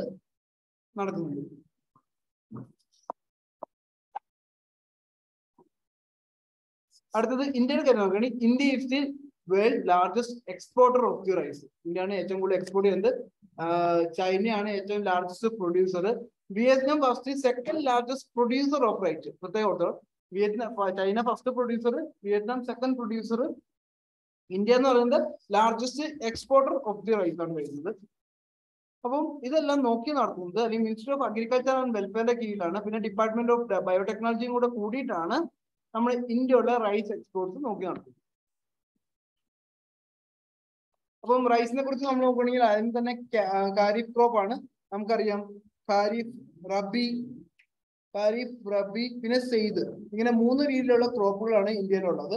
അതായത് മഴക്കാലത്ത് മൺസൂൺ തുടങ്ങുമ്പോൾ തൊട്ട് വരുന്ന ക്രോപ്സ്, അതിനുശേഷം ഡിസംബർ, ജാനുവരി, ഫെബ്രുവരി, പിന്നെ മാർച്ച്, മെയ്, ജൂൺ, ഈ രീതിയിലാണ് ക്രോപ്സ് വരുന്നത്. മെയ്, ജൂണിലൊക്കെ വരുമ്പോൾ സമ്മർ സീസണിൽ വരുമ്പോൾ നമുക്കറിയാം സെയ്ദ് ക്രോപ്സ് ആണ് വരുന്നത്. അപ്പം റൈസ് എന്ന് പറയുന്നത് ഖാരിഫ് ക്രോപ്സ് ആണ് വരുന്നത്. ഹൈ ഹ്യൂമിഡിറ്റി വേണം നമുക്ക്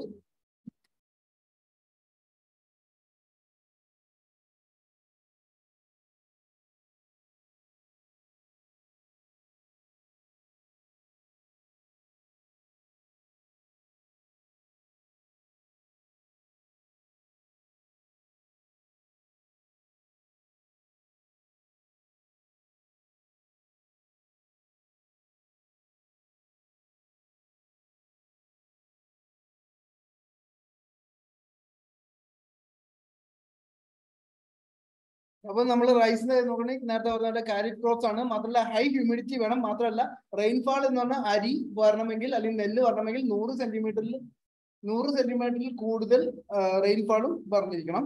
സാധാരണഗതിയിൽ നമ്മുടെ റൈസ് ഗ്രോ ചെയ്യുന്നത് പ്ലെയിൻസിലാണ്, നോർത്തിലും നോർത്ത് ഈസ്റ്റിലും. പിന്നെ കോസ്റ്റൽ ഏരിയാസ്, അതിന്റെ ബേസിലാണ് കേരളത്തിൽ റൈസ് വരുന്നത്. പിന്നെ ഡെൽറ്റാറ്റിക് റീജിയൻസ്, ഡെൽറ്റാസിലുമാണ് ഇത് ഫോം ചെയ്യുന്നത്. മെയിൻലി സോയിൽ ഏതൊക്കെ വേണം എന്ന് വെച്ചാൽ ഡീപ്, ക്ലേ, ലോമി സോയിൽസ്.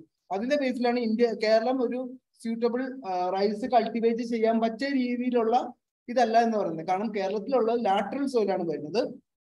പിന്നെ ഇന്ത്യയിൽ റൈസ് ഏറ്റവും കൂടുതൽ ഉത്പാദിപ്പിക്കുന്ന സ്റ്റേറ്റ് എന്ന് പറഞ്ഞാൽ വെസ്റ്റ് ബംഗാൾ വരുന്നുണ്ട്, UP വരുന്നുണ്ട്, പഞ്ചാബ് വരുന്നുണ്ട്. എന്നീ 3 സ്റ്റേറ്റുകളാണ് ഏറ്റവും കൂടുതൽ റൈസ് ഉത്പാദിപ്പിക്കപ്പെടുന്നത്. പിന്നെ ഹൈ ഈൽഡിങ് ആയിരിക്കും. പിന്നെ ആസാം, വെസ്റ്റ് ബംഗാൾ, ഒഡീഷ എന്ന സ്ഥലത്ത് പല രീതിയിലുള്ള പല ഡിഫറെന്റ് ടൈപ്സ് ഓഫ് ക്രോപ്സ് വരുന്നുണ്ട്.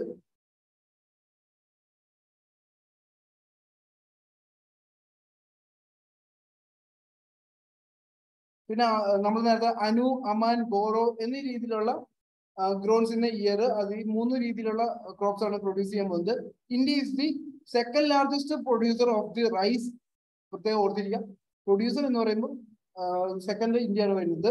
പക്ഷെ എക്സ്പോർട്ടിൽ ഇന്ത്യ ഫസ്റ്റ് വരുന്നു. ഇപ്പോൾ റൈസിന് വേണ്ടി എന്തൊക്കെയാണ് സ്കീംസ് ഉള്ളത്?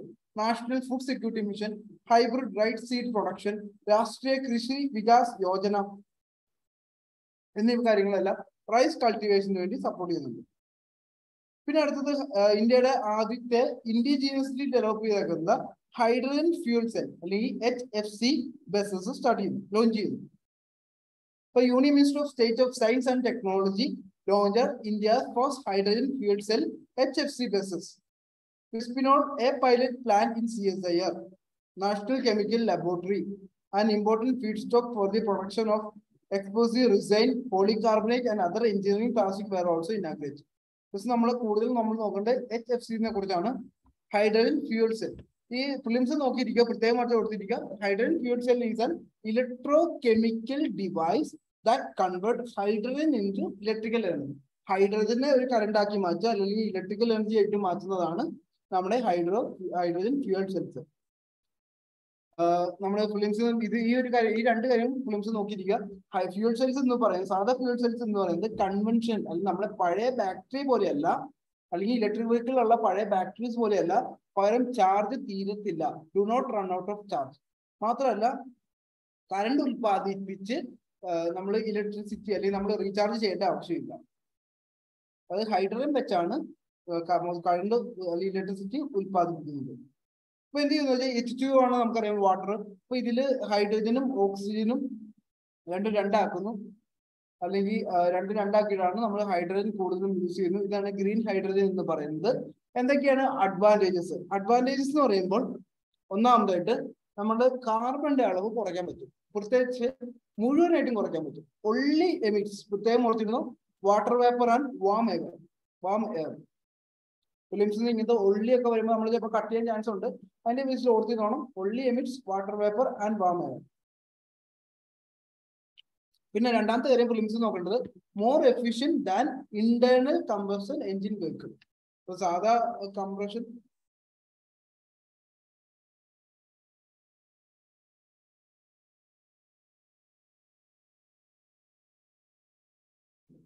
നമ്മുടെ സാധാ എഞ്ചിനിലുള്ളത് പോലെയുള്ള കംപ്രഷൻ, ഇപ്പൊ നമുക്ക് പെട്രോൾ ഒഴിക്കുന്നു, കംപ്രഷൻ കൂടുതലായിരിക്കും. പക്ഷെ അതിനേക്കാൾ കൂടുതലായിരിക്കും, അതിനേക്കാൾ എഫിഷ്യന്റ് ആയിരിക്കും ഹൈഡ്രജൻ എന്ന് പറയുന്നത്.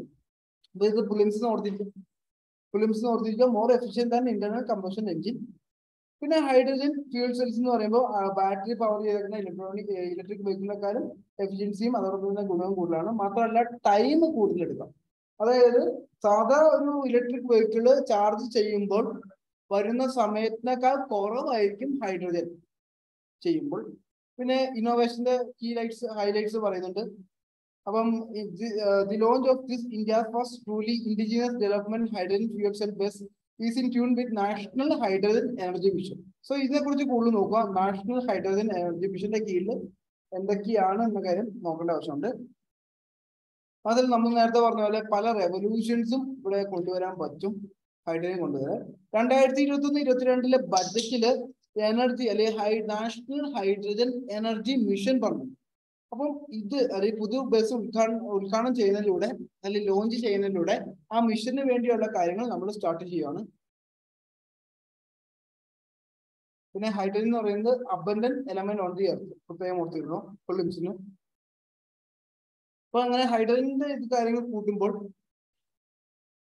നമ്മൾ നേരത്തെ കണ്ടു വാട്ടറും പിന്നെ ഹോട്ട് എയർസും മാത്രമാണ് ഇതിന്റെ ബൈ പ്രൊഡക്റ്റ് ആയിട്ട് വരിക. ഇപ്പൊ പാരീസ് അഗ്രിമെന്റിൽ നമ്മൾ ഒപ്പിട്ട പലപ്പോഴും അല്ലെങ്കിൽ നമ്മുടെ ഫോസിൽ ഫ്യൂലിലുള്ള ഡിപ്പെൻഡൻസി കുറയ്ക്കാൻ പറ്റും. പിന്നെ ഇന്നോവേഷന്റെ പ്രത്യേകത എന്ന് വെച്ചാൽ പ്രൈം മിനിസ്റ്റേഴ്സ് ഹൈഡ്രജൻ വിഷൻ ഉണ്ട്. ആ വിഷന്റെ കീഴിൽ self Reliance means affordable accessible green energy എന്ന് പറയുന്നത്.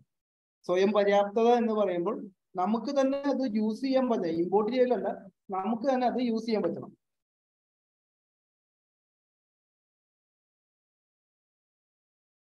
അങ്ങനെ വരുമ്പോൾ നമുക്ക് ക്ലൈമറ്റ് ചേഞ്ചുകളും മാത്രമല്ല പുതിയ പുതിയ രീതിയിലുള്ള സെൽസ് ഉണ്ടാക്കുന്ന രീതിയിൽ നമുക്ക് ജോബ്സും കൂടുതൽ കൂട്ടാൻ പറ്റും.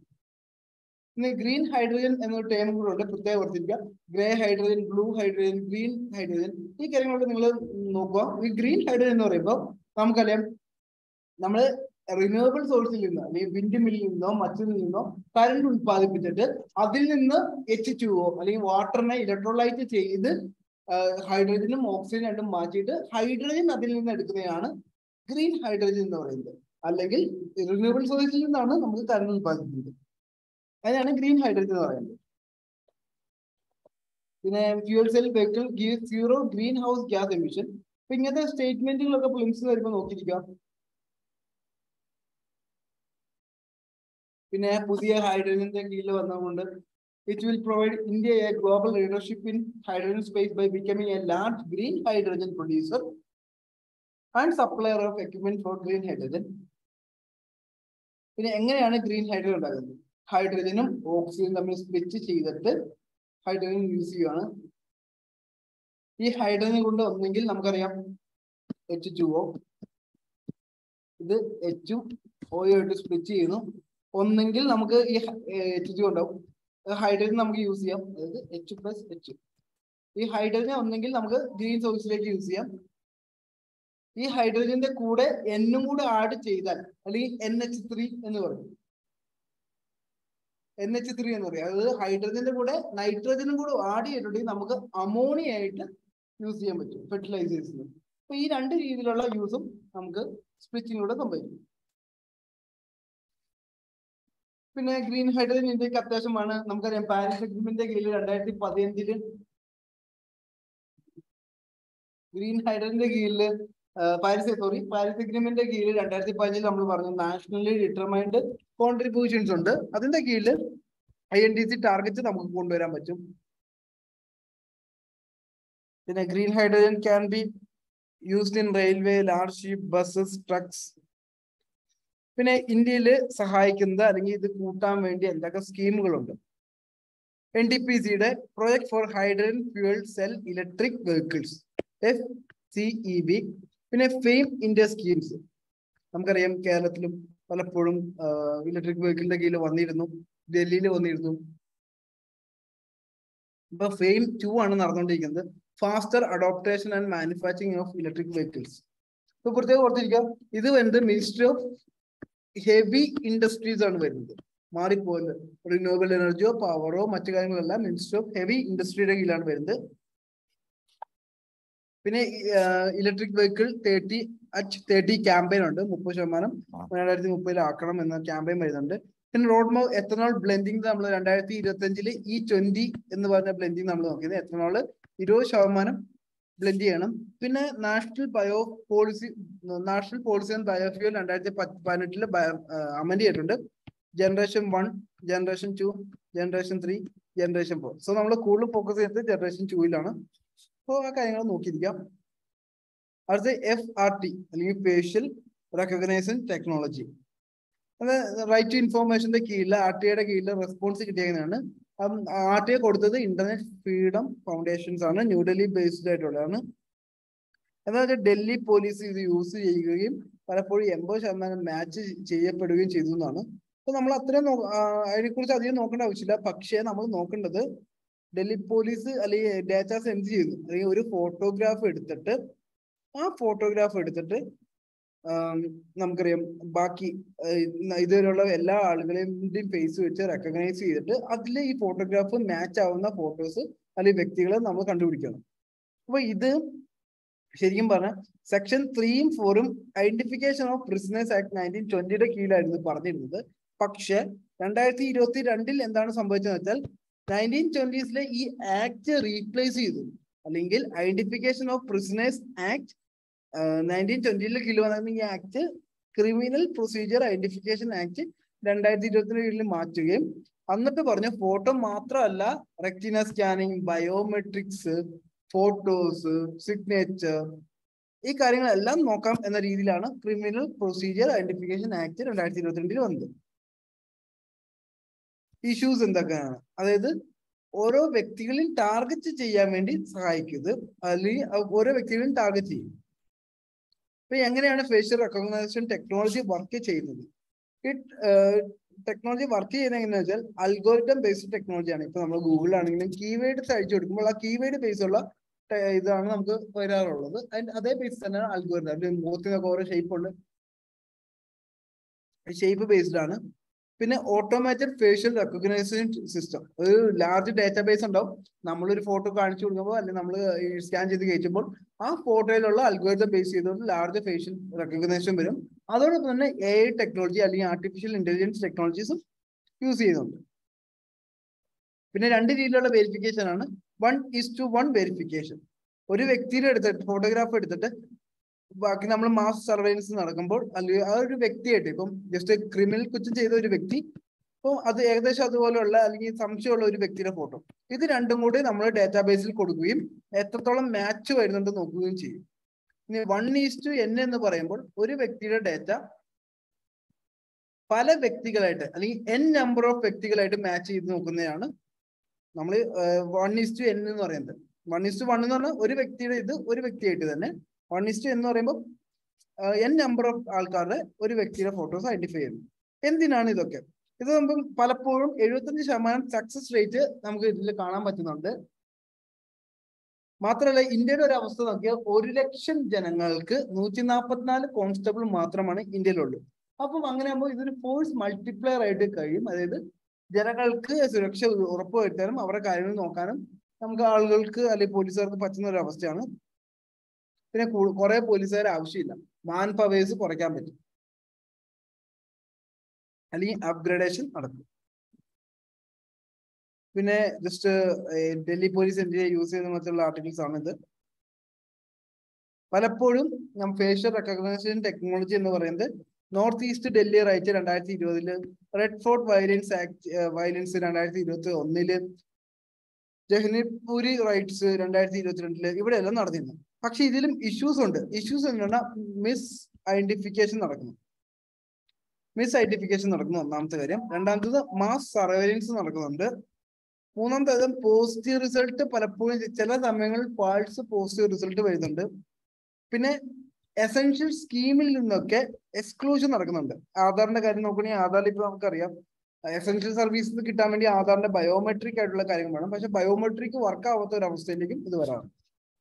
പിന്നെ PDP ബില്ലുണ്ട്, നമുക്ക് പേഴ്സണൽ ഡാറ്റ പ്രൊട്ടക്ഷൻ ബില്ല് വന്നിരുന്നു. പക്ഷെ അത് റിജക്ട് ചെയ്യുകയും അല്ലെങ്കിൽ അത് ഗവൺമെന്റ് തിരിച്ചെടുക്കുകയും ചെയ്തു, PDP ബില്ല്. അതിന്റെ ബേസിൽ ഡാറ്റ പ്രൈവസി എന്ന കാര്യം കൺസേൺ ആണ്. എങ്ങനെയല്ല നമ്മുടെ പ്രൈവസി കാത്ത് സംരക്ഷിക്കാം, പിന്നെ നമുക്ക് എങ്ങനെയാണ് അല്ലെങ്കിൽ ഇതിന്റെ ഓതന്റിസിറ്റി ആർക്കൊക്കെ യൂസ് ചെയ്യാം, പിന്നെ ഡാറ്റ പ്രൊട്ടക്ഷൻ ലോ ഇന്ത്യയിൽ ഇല്ല എന്നതും പ്രശ്നമാണ്. ഇപ്പോഴാണ് correct. The time is right for India to have A robust data protection regime, respect the privacy of the citizen while strengthening the right to information. ഇന്ന് നമുക്കറിയാം മാർട്ടിയെ കൊടുക്കുമ്പോൾ പലപ്പോഴും ഡിസ്ക്ലോസ് ചെയ്യാൻ പറ്റാത്ത ഡാറ്റാസ് ആണെന്ന് പറയാറുണ്ട്. അപ്പൊ അതെല്ലാം നമുക്ക് നോക്കാൻ പറ്റും. പിന്നെ CPEC, China Pakistan economic corridor authority. ഇപ്പൊ ചൈനയുടെയും പാകിസ്ഥാന്റെയും കീഴിൽ വന്നേക്കുന്ന എക്കണോമിക് കോറിഡോർ ആണ് CPEC എന്ന് പറയുന്നത്. അതായത് ചൈനയിൽ നിന്ന് നമ്മൾ നോക്കണമെങ്കിൽ സിൻജിയാൻ യൂഗർ ഓട്ടോമാറ്റിക് റീജിയനിൽ നിന്ന്, അതായത് ചൈനയുടെ മുകളിലത്തെ നോർത്ത് വെസ്റ്റേൺ പാർട്ടിൽ നിന്ന് ഗോദർ പോർട്ടിലേക്ക്, പാകിസ്ഥാന്റെ ബലൂചിസ്ഥാൻ റീജിയനിലേക്കുള്ള ഗോദർ പോർട്ടിലേക്ക് ഉള്ള റോഡാണ്, അല്ലെങ്കിൽ സിൽക്ക് റൂട്ടിന്റെ കീഴിലാണ് നമ്മുടെ ചൈന പാകിസ്ഥാൻ എക്കണോമിക് കോറിഡോർ വരുന്നത്. അപ്പം പലപ്പോഴും അതിൽ ഇഷ്യൂ വന്നാക്കുന്നത് കൊണ്ട് തന്നെ അവിടെ ഒരു അതോറിറ്റിനെ കൊണ്ടുവന്നു. ഈ അതോറിറ്റിയുടെ ബേസ് ചെയ്ത് ആ അതോറിറ്റിയാണ് കാര്യങ്ങളെല്ലാം നോക്കിക്കൊണ്ട് നടക്കുന്നത്.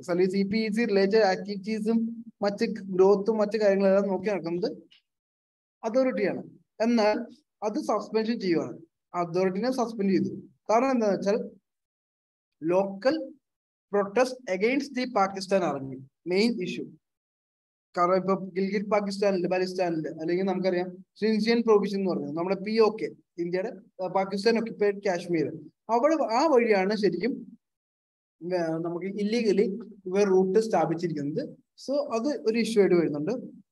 മാത്രമല്ല പലപ്പോഴും ബലോചിസ്ഥാനിൽ അല്ലെങ്കിൽ Baloch liberation army BLA armies Chinese വ്യക്തികളെ സൂയിസൈഡ് ബോംബറായിട്ട് കറാച്ചി യൂണിവേഴ്സിറ്റിയിൽ പലപ്പോഴും ബോംബുകൾ എക്സ്പ്ലോർ ചെയ്യുകയും പല ആളുകളും മരിക്കുകയും ചെയ്യുന്നുണ്ട്. അപ്പോൾ ചൈന പലപ്പോഴും പാകിസ്ഥാനോട് ചോദിച്ചു, ചൈനീസ് ഏജൻസിയുടെ കൂടെ അവർക്ക് സെക്യൂരിറ്റിയും കൂടെ പ്രൊവൈഡ് ചെയ്യാൻ പറ്റി ചൈനീസ് സെക്യൂരിറ്റീസിനെ കൊണ്ടുവരണമെന്ന്. പക്ഷെ ഇസ്ലാമാബാദ് ഇതിനു വേണ്ടി റെസിസ്റ്റ് ചെയ്യുന്നുണ്ട്. മാത്രമല്ല ചൈനയുടെ CPEC projects were also facing delay because of the change in taxation policies by the last government in the violation of the commitments. സർക്കാർ മാറുമ്പോൾ അതിന്റെ ഒരു ഇഷ്യൂസ് വരുന്നുണ്ട്. പിന്നെ എന്താണ് നമ്മൾ നേരത്തെ കണ്ടപോലെ എന്താണ് CPEC എന്ന് പറഞ്ഞാൽ യൂഗർ ഓട്ടോണമസ് റീജിയനിൽ നിന്ന് ഗോത്ര പോർട്ടിലേക്ക് പോകുന്ന റോഡാണ്. അങ്ങനെയാണെങ്കിൽ ചൈനയ്ക്ക് ഇന്ത്യൻ ഓഷനിലേക്ക് ആക്സസ് കിട്ടും.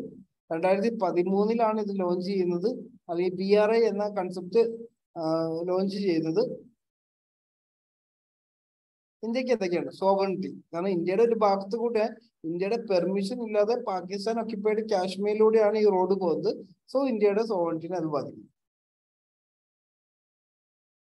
ചൈനയുടെ കൺട്രോൾ കൂടിക്കൂടി വരുന്നു. മാത്രമല്ല ചൈനയുടെ സ്ട്രിങ് ഓഫ് പേൾസ് എന്ന് പറഞ്ഞ ഒരു ഇതും കൂടെ, അവരുടെ ഒരു പേൾ തിയറിയും കൂടെ വരുന്നുണ്ട്. അതായത് ഇന്ത്യയുടെ ചുറ്റും ഒരു മാലയില് മുത്ത് കോർത്തിട്ടാക്കുന്ന പോലെയാണ് അവർ പലപ്പോഴും പല പോർട്സ് കൊണ്ടുവരുന്നത്. ചിറ്റഗോൻ പോർട്ട് പേര് ഓർത്തിരുന്നത് എവിടെയാന്ന് ഓർത്തിരുന്നത് ബംഗ്ലാദേശ്, ഹമ്പൻകോട്ട ഇപ്പൊ നമുക്കറിയാം ശ്രീലങ്കയില്, പിന്നെ പോർട്ട് സുഡാൻ, മാൽദീവ്സില്, സൊമാലിയയില്, സിയാച്ചിൻസില്, ഗ്വാദറില്. അങ്ങനെ ഇന്ത്യക്ക് ചുറ്റും ഒരു മാല കോർത്തിട്ടാക്കുന്ന, മുത്തുകൾ മാലയിൽ കോർത്തിട്ടാക്കുന്ന പോലെയാണ് ചൈനയുടെ. അതുകൊണ്ടാണ് സ്ട്രിങ് ഓഫ് പേൾസ് എന്ന് പറയുന്നത്. ഇത് മെയിൻസ് എന്ന് പറഞ്ഞൊരു ക്വസ്റ്റ്യൻ കൂടിയാണ്, what is string of pearls എന്ന് പറയുന്നത്.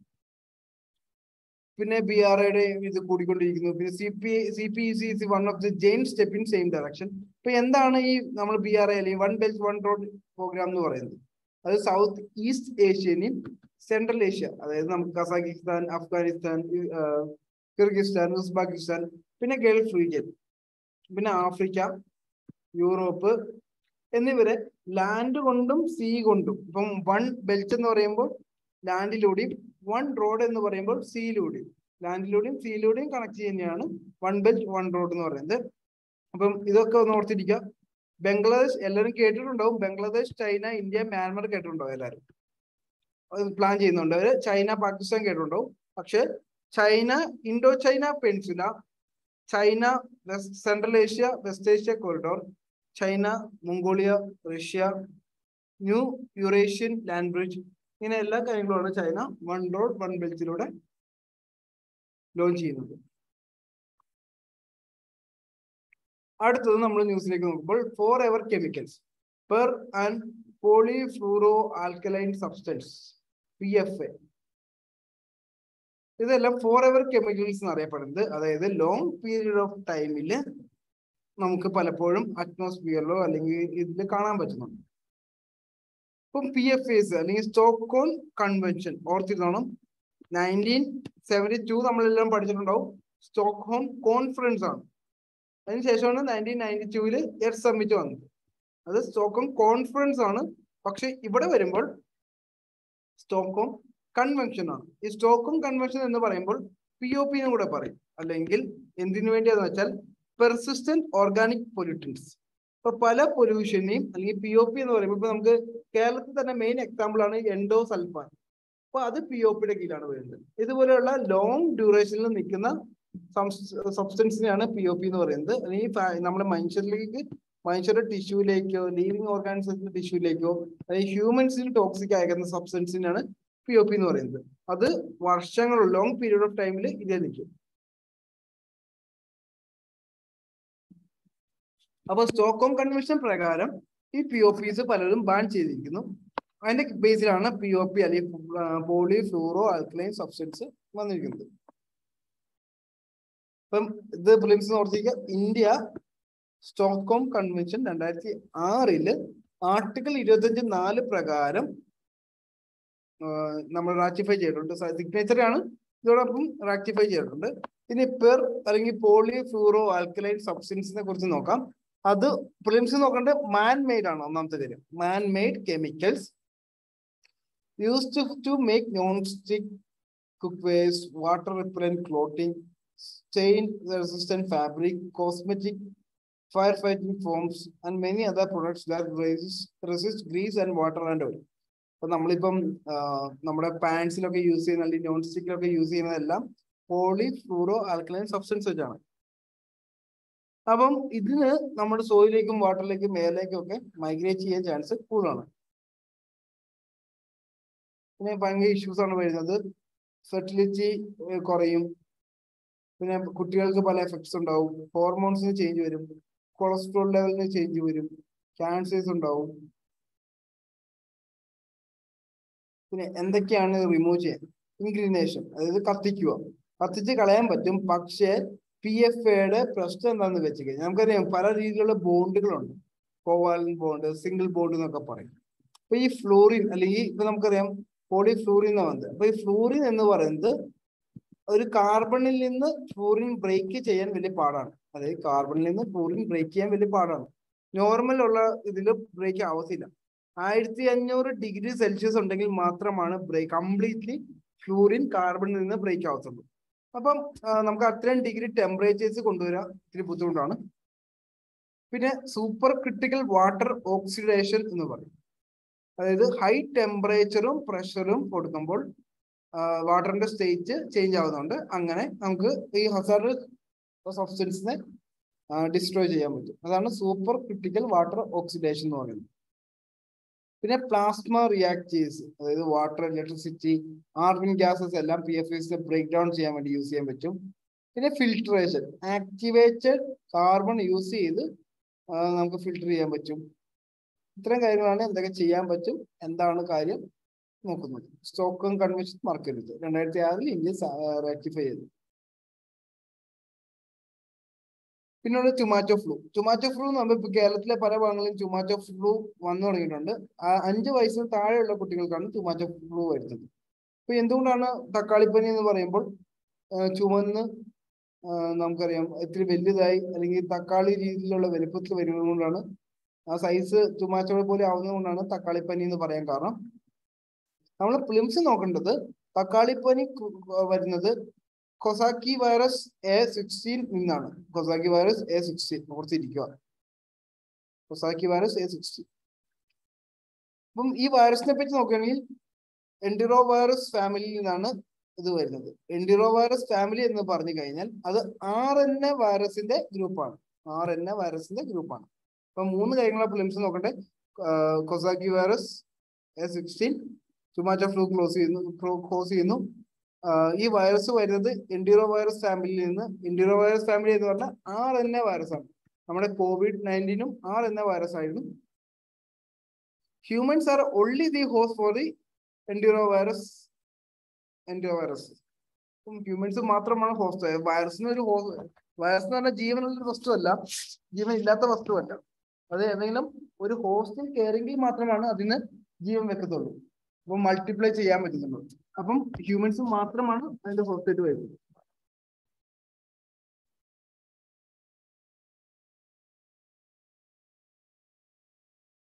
ട്രാൻസ്മിഷൻ എന്ന് പറഞ്ഞാൽ പകരുന്ന ഒരു അസുഖമാണ്. സിംറ്റംസ് നമുക്ക് അറിയാം, ചിക്കൻഗുനിയ പോലെയുള്ള അസുഖങ്ങൾക്ക് വരുന്ന പോലെ തന്നെയുള്ള high fever, rashes, intense in pains in joints. Treatment ആകുമ്പോൾ പ്രത്യേകം ഓർത്തിരിക്കാം, ഇതിന് വേണ്ടി അല്ലെങ്കിൽ തക്കാളിപ്പനിക്ക് വേണ്ടി മാത്രമായിട്ടുള്ള സ്പെസിഫിക് ഡ്രഗ്സ് ഇല്ല. പകരം chikungunya, dengue, hand food mouth diseases ഇതെല്ലാം ചികിത്സിക്കുന്ന മരുന്നുകളാണ് നമ്മൾ കൊടുക്കുന്നത്. പിന്നെ AK-203 റൈഫിൾസ്. ഇപ്പൊ ഇന്ത്യ റഷ്യ ജോയിന്റ് വെഞ്ചർ ആണ് നമ്മുടെ AK-47 ശേഷം AK-203 വരുന്നത്. അസൾട്ട് റൈഫിൾസ് ആണ്. 100% ഇൻഡിജീനസ് ഇൻ 3 years. 3 കൊണ്ട് ഇതാക്കും. AK-203 എന്ന് പറയുന്നത് AK-47 അപ്ഡേറ്റഡ് ആണ്, അല്ലെങ്കിൽ പഴയ 47 കൂടുതലാണ്. അതോടൊപ്പം തന്നെ ഇൻസാസ് റോബോട്ടിനെ അത് റീപ്ലേസ് ചെയ്യുകയാണ്. ഇന്ത്യയുടെ ഇൻഡിജിനസ് ആയിട്ടുള്ള ഇൻസാസ് അസൾട്ട് റൈഫിൾസിനെ അത് റീപ്ലേസ് ചെയ്യണം. കുറച്ച് കോൺടാക്ടിന്റെ കാര്യമാണ് പറഞ്ഞിരിക്കുന്നത്. ആ മാത്രമല്ല ഇന്ത്യയും റഷ്യയും കൂടെ നോക്കുകയാണെങ്കിൽ ബിഗ്ഗസ്റ്റ് ട്രേഡ് ഡീൽസ് ഇന്ത്യയും റഷ്യയും തമ്മിൽ നടക്കുന്നുണ്ട്. ഈ നമ്മുടെ അല്ലെങ്കിൽ AK-203 പ്രത്യേകത എന്താണെന്ന് വെച്ച് കഴിഞ്ഞാൽ ഈ അസൾട്ട് റൈഫിൾസ് കൈമാറുമ്പോൾ നമുക്ക് പ്രൊഡക്റ്റ് മാത്രമല്ല തരുന്നത്, പകരം ടെക്നോളജിയും കൂടി ട്രാൻസ്ഫർ ചെയ്യണം. ഇതിന് മുമ്പ് റൈഫിൾസ് റഷ്യയിൽ മേഡ് ചെയ്ത റൈഫിൾസ് അല്ലെങ്കിൽ AK-203 നമുക്ക് തന്നിട്ടുണ്ട്. കലാഷ്നിക്കോവ് എന്ന് പറഞ്ഞ കമ്പനീസിൽ നിന്നാണ് നമുക്ക് കിട്ടിയത്. 70,000 റൈഫിൾസ് ആണ് നമുക്ക് തന്നിരിക്കുന്നത്.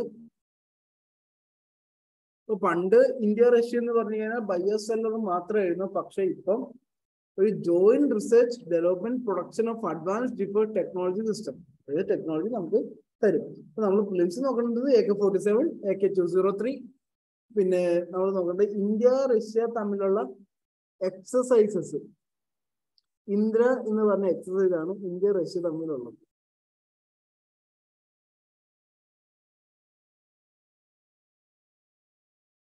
പിന്നെ ഇന്ത്യ റഷ്യ തമ്മിലുള്ള നമുക്കറിയാം ഫിലിപ്പീൻസിലേക്ക് നമ്മൾ എക്സ്പോർട്ട് ചെയ്യുന്നു. ബ്രഹ്മോസ് ക്രൂസ് മിസൈൽ എക്സ്പോർട്ട് ചെയ്യുന്നു. അതിൽ ഇന്ത്യ റഷ്യ തമ്മിലുള്ള joint വെഞ്ചറായ 5th generation fighter jet programme നമ്മൾ നോക്കുന്നു. പിന്നെ സുഖോയ് Su-30 MK പ്രോഗ്രാംസ് നമ്മൾ നോക്കുന്നുണ്ട്. ഇസൂജിൻ hall tactic transport aircraft, Ka-22 engine utility helicopter. പിന്നെ ഇന്ത്യ റഷ്യയിൽ നിന്ന് ലീസ് എടുത്തത്, ഈ പേരുകളൊക്കെ ഒന്ന് ഓർത്തിരിക്കുക ഫിലിംസിന്. S-400 Triumph, Ka-226-200 to be made in India under Make in India initiative. T-90S Bhishma, INS Vikramaditya. അതിലെ ഇന്ത്യയുടെ ആദ്യത്തെ ഫിലിംസ് ഓർത്തിരിക്കുക, ഇന്ത്യയുടെ ആദ്യത്തെ സബ്മറൈൻ ഫോക്സ് ട്രോട്ട് ക്ലാസ് റഷ്യയിൽ നിന്നാണ് വന്നത്. ഒന്നുകൂടെ പറയാം, ഇന്ത്യയുടെ ആദ്യത്തെ സബ്മറൈൻ നേവി സബ്മറൈൻ റഷ്യയിൽ നിന്ന് റഷ്യയുടെ സഹായത്തിലൂടെയാണ് വന്നത്. ഫോക്സ് ട്രോത്ത് ക്ലാസ് ആണ് വന്നിരിക്കുന്നത്. പിന്നെ ഇന്ത്യ ന്യൂക്ലിയർ സബ്മറൈൻ പ്രോഗ്രാംസിന് നമുക്ക് റഷ്യനെ ഡിപ്പെൻഡ് ചെയ്തിട്ടുണ്ട്. പിന്നെ വിക്രമാദിത്യ അല്ലെങ്കിൽ INS വിക്രമാദിത്യ എന്ന് പറയുന്നത് റഷ്യയിൽ നിന്നാണ് ഒറിജിൻ വന്നിരിക്കുന്നത്.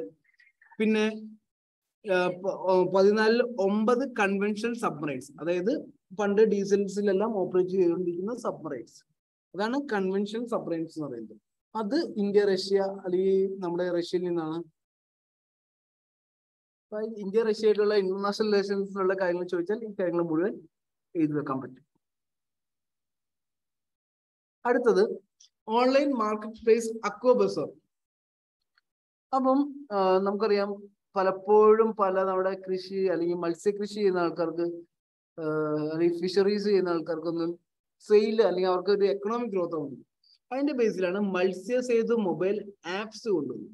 മത്സ്യസേതു മൊബൈൽ ആപ്പ് അത് ആരെ കൊണ്ടുവന്ന് വെച്ചാൽ നാഷണൽ ഫിഷറി ഡെവലപ്മെന്റ് ബോർഡിന്റെ കീഴിലാണ് വരുന്നത്. ഈ മത്സ്യസേതു മൊബൈൽ ആപ്പ് വന്നിരിക്കുകയും അല്ലെങ്കിൽ ആപ്പിന്റെ അകത്ത് പുതിയൊരു ഫീച്ചർ ഉണ്ടെന്ന് ഓൺലൈൻ മാർക്കറ്റ് പ്ലേസ്. അതിനെ വിളിക്കുന്ന പേരാണ് ബസാർ അല്ലെങ്കിൽ അക്വ ബസാർ.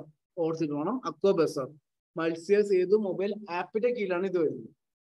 അപ്പൊ ഇത് ഡെവലപ്പ് ചെയ്തെടുത്തത് മത്സ്യസേതു ആപ്പ് ഡെവലപ്പ് ചെയ്തത് Indian council of agriculture research and central institute of fresh water aquaculture. പിന്നെ ഫണ്ടിങ് കുറച്ച് ആൾക്കാർ ചെയ്യുന്നുണ്ട്. മാത്രമല്ല പ്രധാനമന്ത്രി മത്സ്യസമ്പദ യോജന PMSSY അതിന്റെ കീഴിലും ഫണ്ടിങ് അവർക്ക് കിട്ടിയിരുന്നത്. അപ്പം ഈ aqua ബസാറിൽ major categories fish seeds, input material, service, jobs, table fish, ഇങ്ങനത്തെ കാര്യങ്ങളെല്ലാം ലിസ്റ്റ് ചെയ്യുന്നുണ്ട്. ബസാറിൽ ഓരോ മീനിന്റെയും അതിന്റെ പ്രൊഡക്റ്റ് എന്താണ്, പ്രൈസ് എന്താണ്, എത്രത്തോളം കിട്ടും, എവിടെ നിന്നാണ് അത് വരുന്നത്, ഈ കാര്യങ്ങളെ കുറിച്ച് മൊത്തം കൊടുത്തിരുന്നു. അല്ലെങ്കിൽ കൊടുക്കുന്നുണ്ട്. The online marketplace will help the fish farmers and stakeholders to source the input such as fish seeds, feed, medicines, etc. It will certainly help the farmers to receive more business inquiries from buyers or buyer agents who produce fishes. പിന്നെ എന്തിനൊക്കെയാണ് ഇപ്പോൾ നമ്മൾ programmes launch ചെയ്തേക്കുന്നത്? ചെറിയ ചെറിയ കാര്യങ്ങൾ കൊടുത്തിരിക്കുന്നു. അതല്ല, നമ്മൾ നോക്കേണ്ടത് നാഷണൽ ഫിഷറീസ് ഡെവലപ്മെന്റ് ബോർഡിനെ കുറിച്ച് നോക്കണം. 2006 വന്നത്, മാറിപ്പോകരുത്. ഇത് വന്നേക്കുന്നത് ministry of fisheries and animal husbandry and dairy, government of India. എന്താ വെച്ചാൽ ഫിഷ് പ്രൊഡക്ഷൻ കൂട്ടാനും പ്രൊഡക്ടിവിറ്റി കൂട്ടാനും അങ്ങനെ ഇന്റിഗ്രേറ്റഡ് ആക്കാനും, അല്ലെങ്കിൽ രാജ്യത്തെ മുഴുവൻ ഇതും ഇന്റിഗ്രേറ്റഡ് ആക്കാൻ വേണ്ടിയാണ്. ഹെഡ്ക്വാർട്ടേഴ്സ് വരുന്നത് തെലങ്കാന, ഹൈദരാബാദ്. പിന്നെ ഇൻവെസ്റ്റ് ഓവർസീസ് പുതിയ നോംസുകളാണ്, മിനിസ്റ്റർ ഓഫ് ഫിനാൻസിന്റെ കീഴിലാണ്. നമുക്ക് നോക്കാം. ഫോറിൻ എക്സ്ചേഞ്ച് അല്ലെങ്കിൽ ഫെമ എന്ന് പറഞ്ഞ ആക്ട് ഉണ്ട്, ഫോറിൻ എക്സ്ചേഞ്ച് മാനേജ്മെന്റ് ആക്ട്. ഈ ആക്ട് അഡ്മിനിസ്ട്രേറ്റ് ചെയ്യുന്നത് RBIയും ഈ ആക്ട് വരുന്നത് മിനിസ്റ്റർ ഓഫ് ഫിനാൻസിന്റെ കീഴിലുമാണ്. അപ്പൊ ഇവരാണ് ഓവർസീസ് ഇൻവെസ്റ്റ്മെന്റിന്റെ കാര്യങ്ങളെല്ലാം നോക്കുന്നത്. Foreign exchange management act. അപ്പൊ ഇതിന്റെ കീഴിൽ ഒന്നാമത്തെ മാറ്റം എന്താണെന്ന് വെച്ചാൽ നോ ഗോ സെക്ടേഴ്സ് ഉണ്ട്. അതായത് ഒരു വ്യക്തി നമുക്ക് ആ വ്യക്തിക്ക് NPA ആയിട്ടുണ്ടെങ്കിൽ, നോൺ പെർഫോമിംഗ് അസറ്റ് ആയിട്ടുണ്ടെങ്കിൽ ആ വ്യക്തി NOC കാണിക്കണം, അല്ലെങ്കിൽ നോൺ ഒബ്ജക്റ്റീവ് സർട്ടിഫിക്കറ്റ് കാണിക്കേണ്ട ആവശ്യമുണ്ട്. NPA എന്ന് പറഞ്ഞാൽ 3 മാസം, അതായത് 90 ദിവസത്തിൽ കൂടുതൽ പലിശ അടച്ചില്ലെങ്കിൽ ആ വ്യക്തിയുടെ അക്കൗണ്ട് അല്ലെങ്കിൽ ലോണ് NPA ആവാൻ ചാൻസ് ഉണ്ട്, നോൺ പെർഫോമിംഗ് അസറ്റ് ആവാൻ ചാൻസ് ഉണ്ട്. പിന്നെ no Indian resident will be permitted to make investment in foreign entities that are engaged in real estate business, gambling in any form, and dealing with financial product linked to the Indian rupee without the central bank specifications. അപ്പം central ബാങ്കിന്റെ അനുമതി കൂടാതെ ഒരാൾക്കും, Indian റെസിഡന്റിന് ഒരാൾക്കും real എസ്റ്റേറ്റിലോ അല്ലെങ്കിൽ ഗ്യാംബിളിങ്ങിലോ ഒന്നും പുറത്ത് പോയി കാര്യങ്ങൾ ചെയ്യാൻ പറ്റും. പിന്നെ ടൈം ലൈൻ നമ്മൾ ഏജൻസീസ് 60 ദിവസത്തിനുള്ളിൽ NOC സർട്ടിഫിക്കറ്റ് തന്നില്ലെങ്കിൽ, ഇൻവെസ്റ്റ് ഫെയിൽ ചെയ്തിട്ടുണ്ടെങ്കിൽ NOC സർട്ടിഫിക്കറ്റ് കിട്ടിയതായി പ്രഖ്യാപിക്കുകയും പിന്നീട് കാര്യങ്ങൾ നടക്കുകയും ചെയ്യും. അപ്പൊ അത് യൂസർ ഫ്രണ്ട്ലി ആക്കുവാണ് ഈ ചെയ്യുന്നത്. പിന്നെ അടുത്ത topic Indian energy exchange procurement. IEEA അനുസരിച്ച് അല്ലെങ്കിൽ ഇന്ത്യൻ എനർജി എക്സ്ചേഞ്ച് IEX അനുസരിച്ച് നമ്മൾ നേരത്തെ പറഞ്ഞ ജെംകോയിലും ഡിസ്കോമിലുണ്ട്. നമുക്ക് എനർജി എക്സ്ചേഞ്ച് പ്രകാരം ഒരു സ്റ്റോക്ക് മാർക്കറ്റ് പോലെയാണ്. അപ്പം പലപ്പോഴും ജെംകോസിന് ക്യാഷ് കൊടുക്കാത്തത് കൊണ്ട് ഇപ്പൊ നമുക്ക് പലപ്പോഴും ജെംകോംസിന് ലിഫ്റ്റ് അല്ലെങ്കിൽ നമുക്ക് ബാൻ ചെയ്തിട്ടുണ്ട്. അതിന്റെ ബേസിലാണ് തെലങ്കാനയിൽ ഡിസ്കോംസ് where ban from participate in the ഡേം ahead market with the Indian exchange energy exchange for the procurement energy. അതായത് ജെംകോംസ് ഉണ്ടാവും, അവിടെ ഡിസ്കോംസ്, അവിടുന്ന് പല ടവേഴ്സ് അവിടെ ഡിസ്ട്രിബ്യൂട്ട് ചെയ്യുന്നു. ഈ സമയത്ത് ഈ ജെംകോമിന് കാശ് കൊടുത്തില്ലെങ്കിൽ ജെംകോംസ് ബാൻ ചെയ്യും.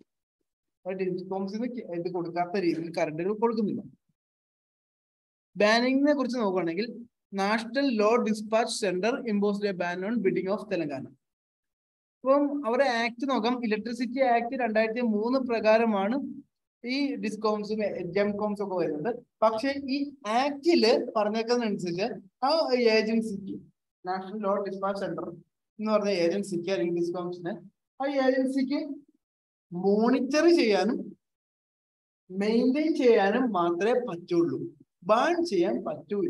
പക്ഷെ അവര് more than the scope of the law ആണ് അവർ ചെയ്തത്. അല്ലെങ്കിൽ നിയമപ്രകാരമല്ല, നിയമത്തിന് ഉപരിയായിട്ടാണ് കാര്യങ്ങൾ ചെയ്തിരിക്കുന്നത്.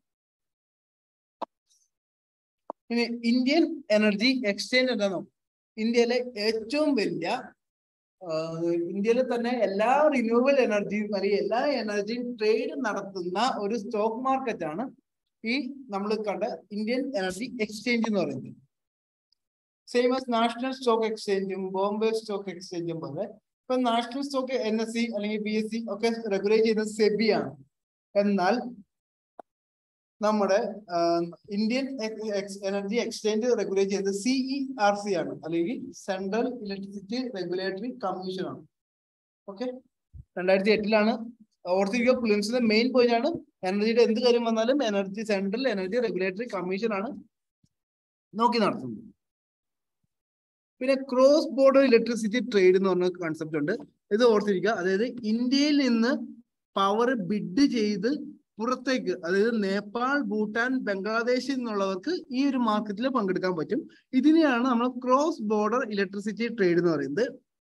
പിന്നെ ജിടാം ഇത് ഓർത്തിട്ട് വേണം.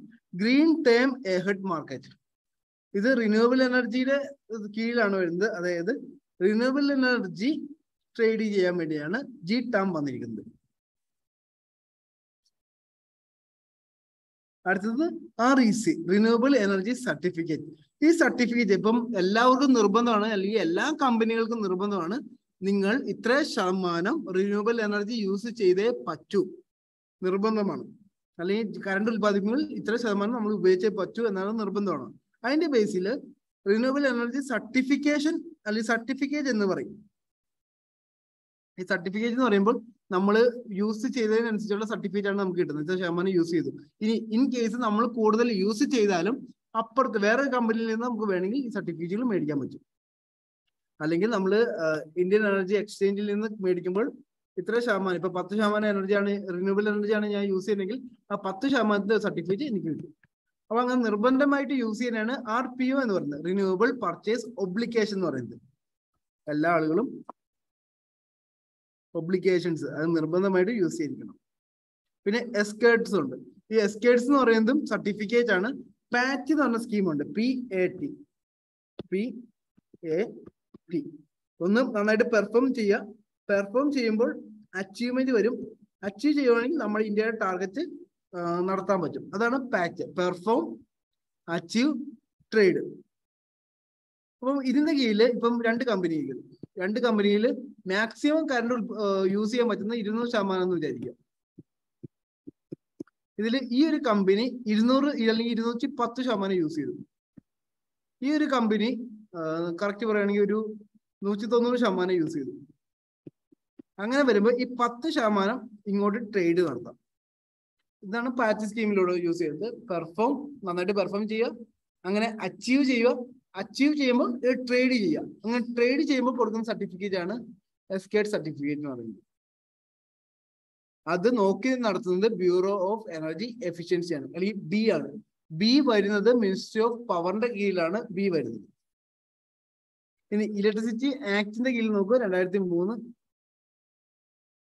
ഇലക്ട്രിസിറ്റി ആക്ട് പ്രകാരം ഇലക്ട്രിസിറ്റി റെഗുലേറ്ററി കമ്മീഷൻ വരുന്നുണ്ട്. അല്ലെങ്കിൽ നമ്മുടെ ഇന്ത്യയിലെ സകല ഇലക്ട്രിസിറ്റി റെഗുലേറ്റ് ചെയ്യുന്നത് ഇലക്ട്രിസിറ്റി ആക്ട് 2003 പ്രകാരമാണ്. ഇത് പ്രകാരം റെഗുലേറ്റ് ചെയ്യുന്നു, ലൈസൻസ് ഇഷ്യൂ ചെയ്യുന്നു, ഡിസ്ട്രിബ്യൂട്ട് ചെയ്യുന്നു. പിന്നെ 2003 ആക്ട് പ്രകാരം വന്നാകുന്ന ഒരു കമ്മീഷന്റെ പേരാണ് CERC. ഓർക്കുക, മറന്നു പോകരുത്. CERC കറണ്ടിന്റെ എല്ലാ കാര്യവും നോക്കി നടത്തുന്നത് ഇദ്ദേഹം. ഈ റെഗുലേറ്ററി കമ്മീഷനാണ്. സെബി പോലെ തന്നെ സ്റ്റാറ്റ്യൂട്ടറി ബോഡിയാണ്. കോസി ജുഡീഷ്യൽ സ്റ്റാറ്റസ് ആണ്. കോസി ജുഡീഷ്യൽ സ്റ്റാറ്റസ് ആണ്, ഓർത്തിരിക്കുക, മറക്കരുത്. കോസി ജുഡീഷ്യൽ സ്റ്റാറ്റസ് ആണ്, സ്റ്റാറ്റ്യൂട്ടറി ബോഡിയാണ്. അടുത്തത് India Iran pattern see fair. ഇപ്പം STCW എന്ന് പറയും. ഞാൻ നിങ്ങൾക്ക് ഒരു സർട്ടിഫിക്കറ്റ് കാണിച്ചു തരാം. ഇതാണ് ജസ്റ്റ് ഒരു ഐഡിയ കിട്ടാൻ വേണ്ടിയാണ്.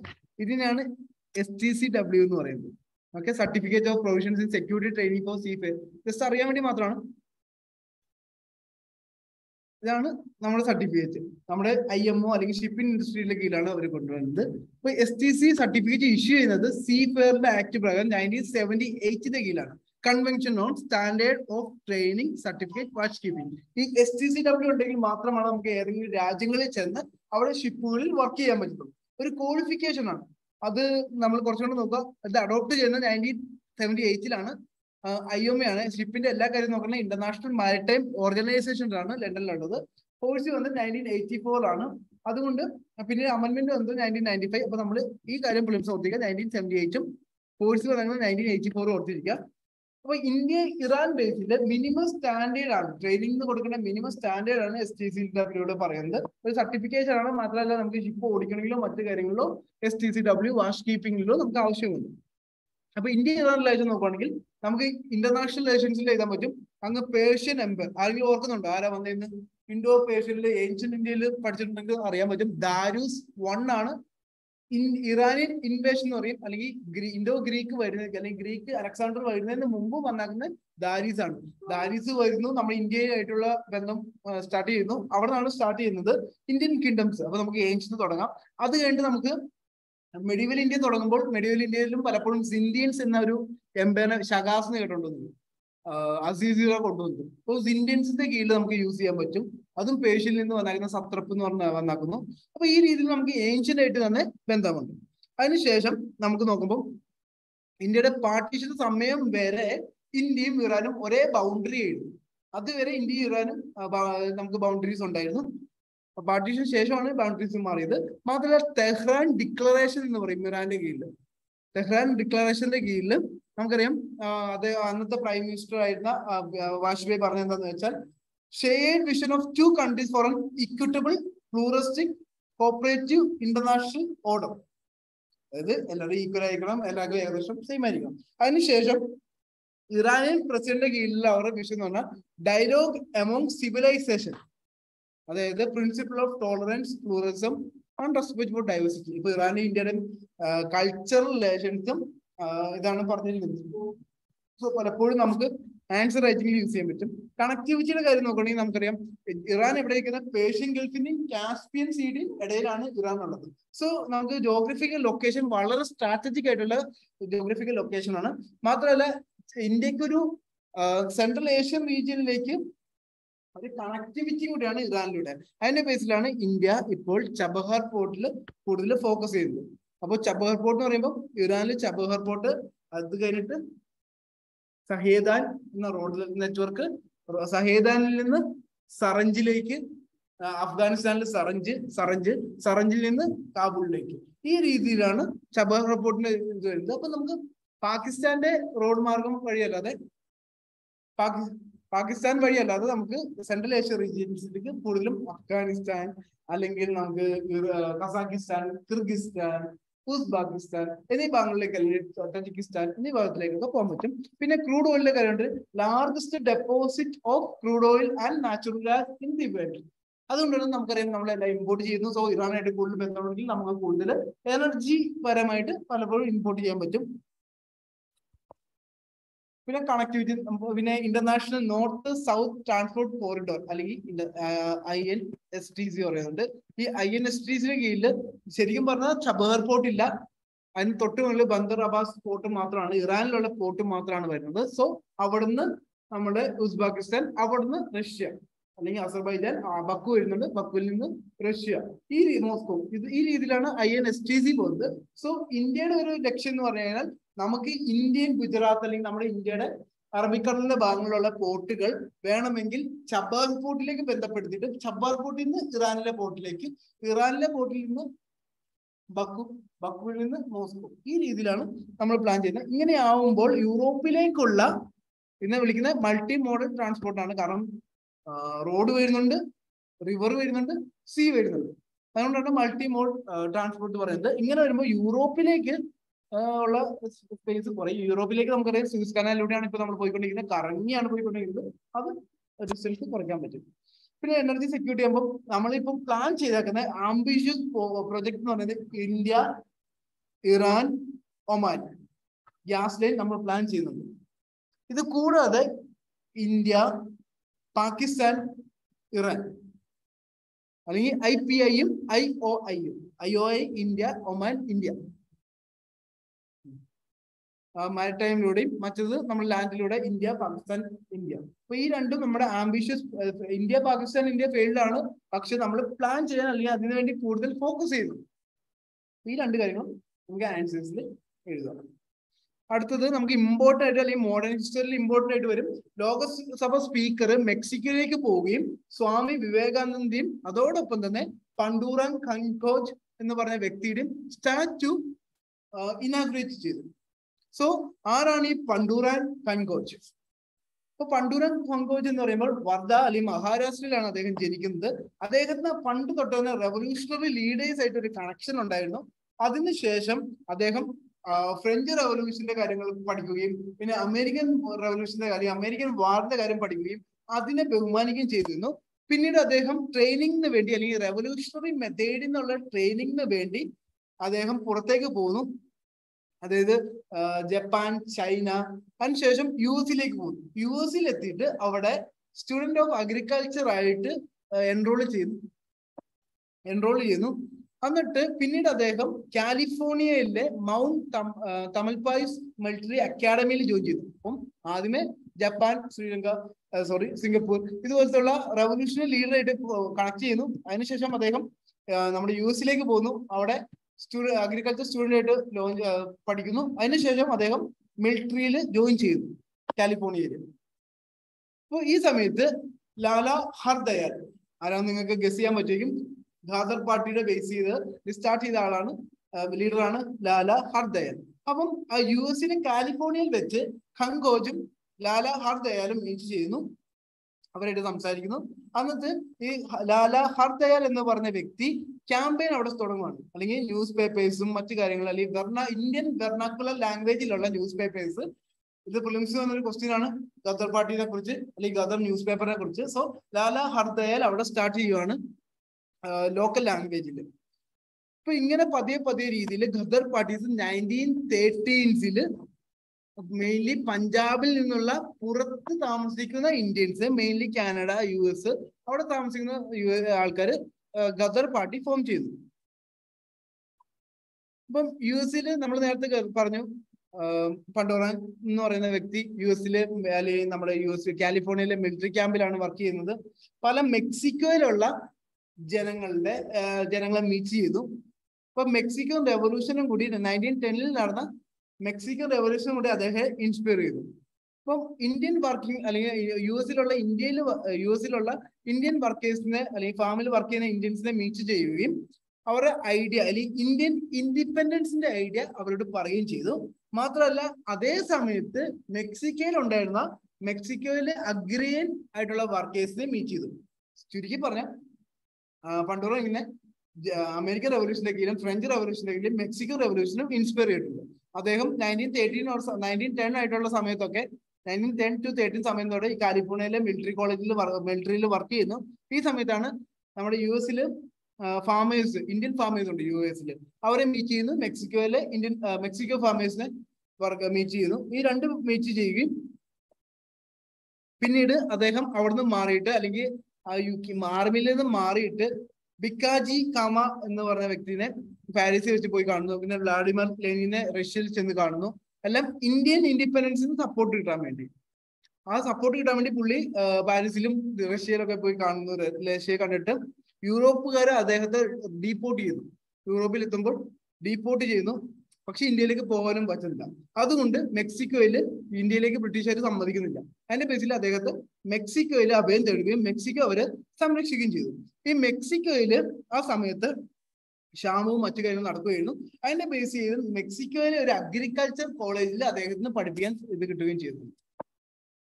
അദ്ദേഹം പല കാര്യങ്ങളും റിസർച്ച് നടത്തി. കോൺ, വീറ്റ്, പൾസസ്, റബ്ബർ. അങ്ങനെ അവിടുത്തെ ഇഷ്യൂ കാരണം അവിടെ ചൂട് കാലത്ത് പോലും അല്ലെങ്കിൽ വെള്ളമില്ലാത്ത സമയത്ത് ഡ്രോട്ട് റെസിസ്റ്റന്റ് വെറൈറ്റീസ് ആയിട്ടുള്ള പലപ്പോഴും കോൺ, വീറ്റ്, പൾസസ്, റബ്ബർ ഇതെല്ലാം സ്റ്റാർട്ട് ചെയ്യും. അങ്ങനെ മെക്സിക്കോയിലെ ഗ്രീൻ റെവല്യൂഷൻ സ്റ്റാർട്ട് ചെയ്യുന്നതാണ് പണ്ടൂറ. പിന്നീട് 20th സെഞ്ചുറി ആയപ്പോൾ നമുക്ക് എല്ലാവർക്കും അറിയാം father of green revolution Norman ബോർലാഗ് നമ്മുടെ മെക്സിക്കോയിൽ നിന്ന് പിന്നീട് ആ വെറൈറ്റി അല്ലെങ്കിൽ അദ്ദേഹം കൊണ്ടുവന്ന വീറ്റ് വെറൈറ്റി ഇന്ത്യയിൽ പഞ്ചാബിൽ കൊണ്ടുവരികയും അങ്ങനെ ഇന്ത്യയിൽ 1960s സ്റ്റാർട്ടിങ്ങിൽ ഗ്രീൻ റെവല്യൂഷൻ സ്റ്റാർട്ട് ചെയ്യുകയും ചെയ്തു. ആണ് പണ്ടൂറ. അപ്പൊ അഗ്രികൾച്ചർ സയന്റിസ്റ്റ് ആയിരുന്നു. പിന്നെ നമ്മൾ ഓർത്തിരിക്കാം Mexican paint artist Diego Riviera paint ചെയ്തിട്ടുണ്ട് അദ്ദേഹത്തെ കുറിച്ച്. അവർ ഡെയിലി ബ്രെഡ് എന്ന് പറഞ്ഞ പേസിൽ അദ്ദേഹത്തിന് ചുറ്റും ആളുകളിൽ ഇരിക്കുന്ന പെയിന്റിങ്സ് വരുന്നുണ്ട്. അതാണ് അവർ ഡെയിലി ബ്രെഡ് എന്ന് പറയുന്നത്. അത് സ്വാമി വിവേകാനന്ദനെ കുറിച്ച് നോക്കുകയാണെങ്കിൽ അദ്ദേഹത്തെ ശരിക്കുള്ള പേര് നരേന്ദ്രനാഥ് ദത്ത എന്നായിരുന്നു. 12th ജനുവരി 1863 അദ്ദേഹം ജനിക്കുന്നത്. അദ്ദേഹത്തിന്റെ ജന്മദിവസം നാഷണൽ യൂത്ത് ഡേ ആയിട്ട് ആചരിക്കുന്നു. അദ്ദേഹത്തിന് വിവേകാനന്ദ എന്ന പേര് കൊടുത്തത് മഹാരാജ അജിത് സിംഗ് ആണ്. കേത്രി സ്റ്റേറ്റിലെ അജിത് സിംഗ് ആണ് കൊടുത്തത്. അദ്ദേഹമാണ് ഇന്ത്യൻ ഫിലോസഫി അല്ലെങ്കിൽ ലോകത്തിന് മുമ്പിൽ ഇന്ത്യൻ ഫിലോസഫി എന്ന് പറയുന്നത് ഒരു ആത്മീയ ഫിലോസഫി കൊണ്ട് ലോകത്തിന് മുമ്പിൽ, അതായത് വെസ്റ്റേൺ ഫിലോസഫിയെക്കാളും ബെറ്റർ ഇന്ത്യൻ ഫിലോസഫി അല്ലെങ്കിൽ ഈസ്റ്റേൺ ഫിലോസഫി ആണെന്ന് കാണിച്ച വ്യക്തി സ്വാമി വിവേകാനന്ദനായിരുന്നു, വേദാന്തിയും യോഗിയും. അപ്പം നിയോ വേദാന്ത എന്ന ഫിലോസഫിയാണ് അദ്ദേഹം കൂടുതൽ ഫോക്കസ് ചെയ്ത്. അതായത് ഹിന്ദുയിസവും അതോടൊപ്പം തന്നെ വെസ്റ്റേണിസവും. വെസ്റ്റിൽ നിന്ന് കുറച്ച് എഡ്യൂക്കേഷൻസ് എടുക്കുന്നുണ്ട്, ഹിന്ദുയിസത്തിൽ നിന്ന് എടുക്കുന്നുണ്ട്. അപ്പം പല ആളുകളെയും അല്ലെങ്കിൽ നമ്മുടെ എഡ്യൂക്കേറ്റഡ് കൂടുതലും ഫോക്കസ് എഡ്യൂക്കേഷനിൽ വെച്ചു. മാത്രമല്ല 1893 നമുക്ക് എല്ലാവർക്കും അറിയുന്ന പോലെ world parliament of religion in Chicago അല്ലെങ്കിൽ ചിക്കാഗോ സ്പീച്ചിലൂടെയാണ് അദ്ദേഹം ലോകത്തെ ഇങ്ങനെയും ഇന്ത്യക്കാര് ഇന്ത്യയിൽ ഫിലോസഫീസ് ഇങ്ങനെയും പറയുന്നുണ്ടെന്ന് ജനങ്ങൾ അല്ലെങ്കിൽ യൂറോപ്പിന്റെ മനസ്സിലേക്ക് എത്തിക്കുകയും അങ്ങനെ ഇതുവരെ അവർ കാണാത്ത അല്ലെങ്കിൽ മെറ്റീരിയലിസ്റ്റ് ആയിട്ടുള്ള ഐഡിയോളജിയിൽ നിന്ന് സ്പിരിച്വൽ ഐഡിയോളജിയിലേക്ക് മാറുകയും ചെയ്തത് ഇതിൽ നിന്നാണ്. അപ്പൊ 4 pathways of attaining മോക്ഷ from the world pleasure and attachment അദ്ദേഹം പറയുന്നത് രാജയോഗ, കർമ്മയോഗ, ജ്ഞാനയോഗ, ഭക്തിയോഗ. ഈ 4 കാര്യം. ഇപ്പൊ നമ്മൾ ബുദ്ധ പറയുന്നില്ലേ, ദുഃഖം എല്ലാം ദുഃഖമാണ്, ദുഃഖം കാരണം തൃഷ്ണയാണ്, തൃഷ്ണ വരാതിരിക്കാൻ വേണ്ടി നിരോധിക്കണമെങ്കിൽ അഷ്ടാംഗ മാർഗം ചെയ്യുക. ഇതുപോലെ തന്നെയാണ് സ്വാമി വിവേകാനന്ദൻ 4 കാര്യങ്ങൾ പറഞ്ഞത്: രാജയോഗ, കർമ്മയോഗ, ജ്ഞാനയോഗ, ഭക്തിയോഗ. നേതാജി സുഭാഷ് ചന്ദ്രബോസ് അദ്ദേഹത്തെ വിളിച്ചത് maker of the modern India. അദ്ദേഹത്തിന്റെ ഗുരു ആയിരുന്നു നമ്മുടെ രാമകൃഷ്ണ പരമഹംസ. അദ്ദേഹത്തിന് ശേഷം രാമകൃഷ്ണ മിഷൻ അല്ലെങ്കിൽ രാമകൃഷ്ണ മഠം സ്ഥാപിച്ചത് നമ്മുടെ സ്വാമി വിവേകാനന്ദയാണ്. അതിനുശേഷം ബെല്ലൂർ മഠം അല്ലെങ്കിൽ ബെല്ലൂർ മഠം സ്ഥാപിച്ചതും അദ്ദേഹം തന്നെയാണ്. അദ്ദേഹം ബെല്ലൂരിൽ വെച്ച് മരിക്കുന്നു, 1902 വെച്ച് മരിക്കുന്നു. ഗദർ പാർട്ടി നമ്മൾ നേരത്തെ കണ്ടിരുന്നു. ഗദർ അല്ലെങ്കിൽ ഖദർ എന്ന് പറയും. അത് ഉറുദു വേർഡാണ്. ഉറുദു വേർഡ് എന്ന് വെച്ചിട്ടുണ്ടെങ്കിൽ റെബലിൻ എന്ന അർത്ഥമുള്ള വേർഡിന്റെ ഇത് ഇംഗ്ലീഷാണ് ഖദർ എന്ന് പറയുന്നത്. 1913 US ഇത് ഫോം ചെയ്യുന്നത്. ഖദർ എന്ന് പറഞ്ഞ ന്യൂസും അദ്ദേഹം കൊടുത്തിരുന്നു. മാത്രമല്ല ലാല ഹർദയാൽ, ഈ പേര് ഓർത്തിരിക്കുക, ലാല ഹർദയാൽ, ബാബ സോഹൻ സിംഗ് ബഗ്ന, ഈ 2 കാര്യങ്ങളും ഓർത്തിരിക്കുക നിങ്ങൾ.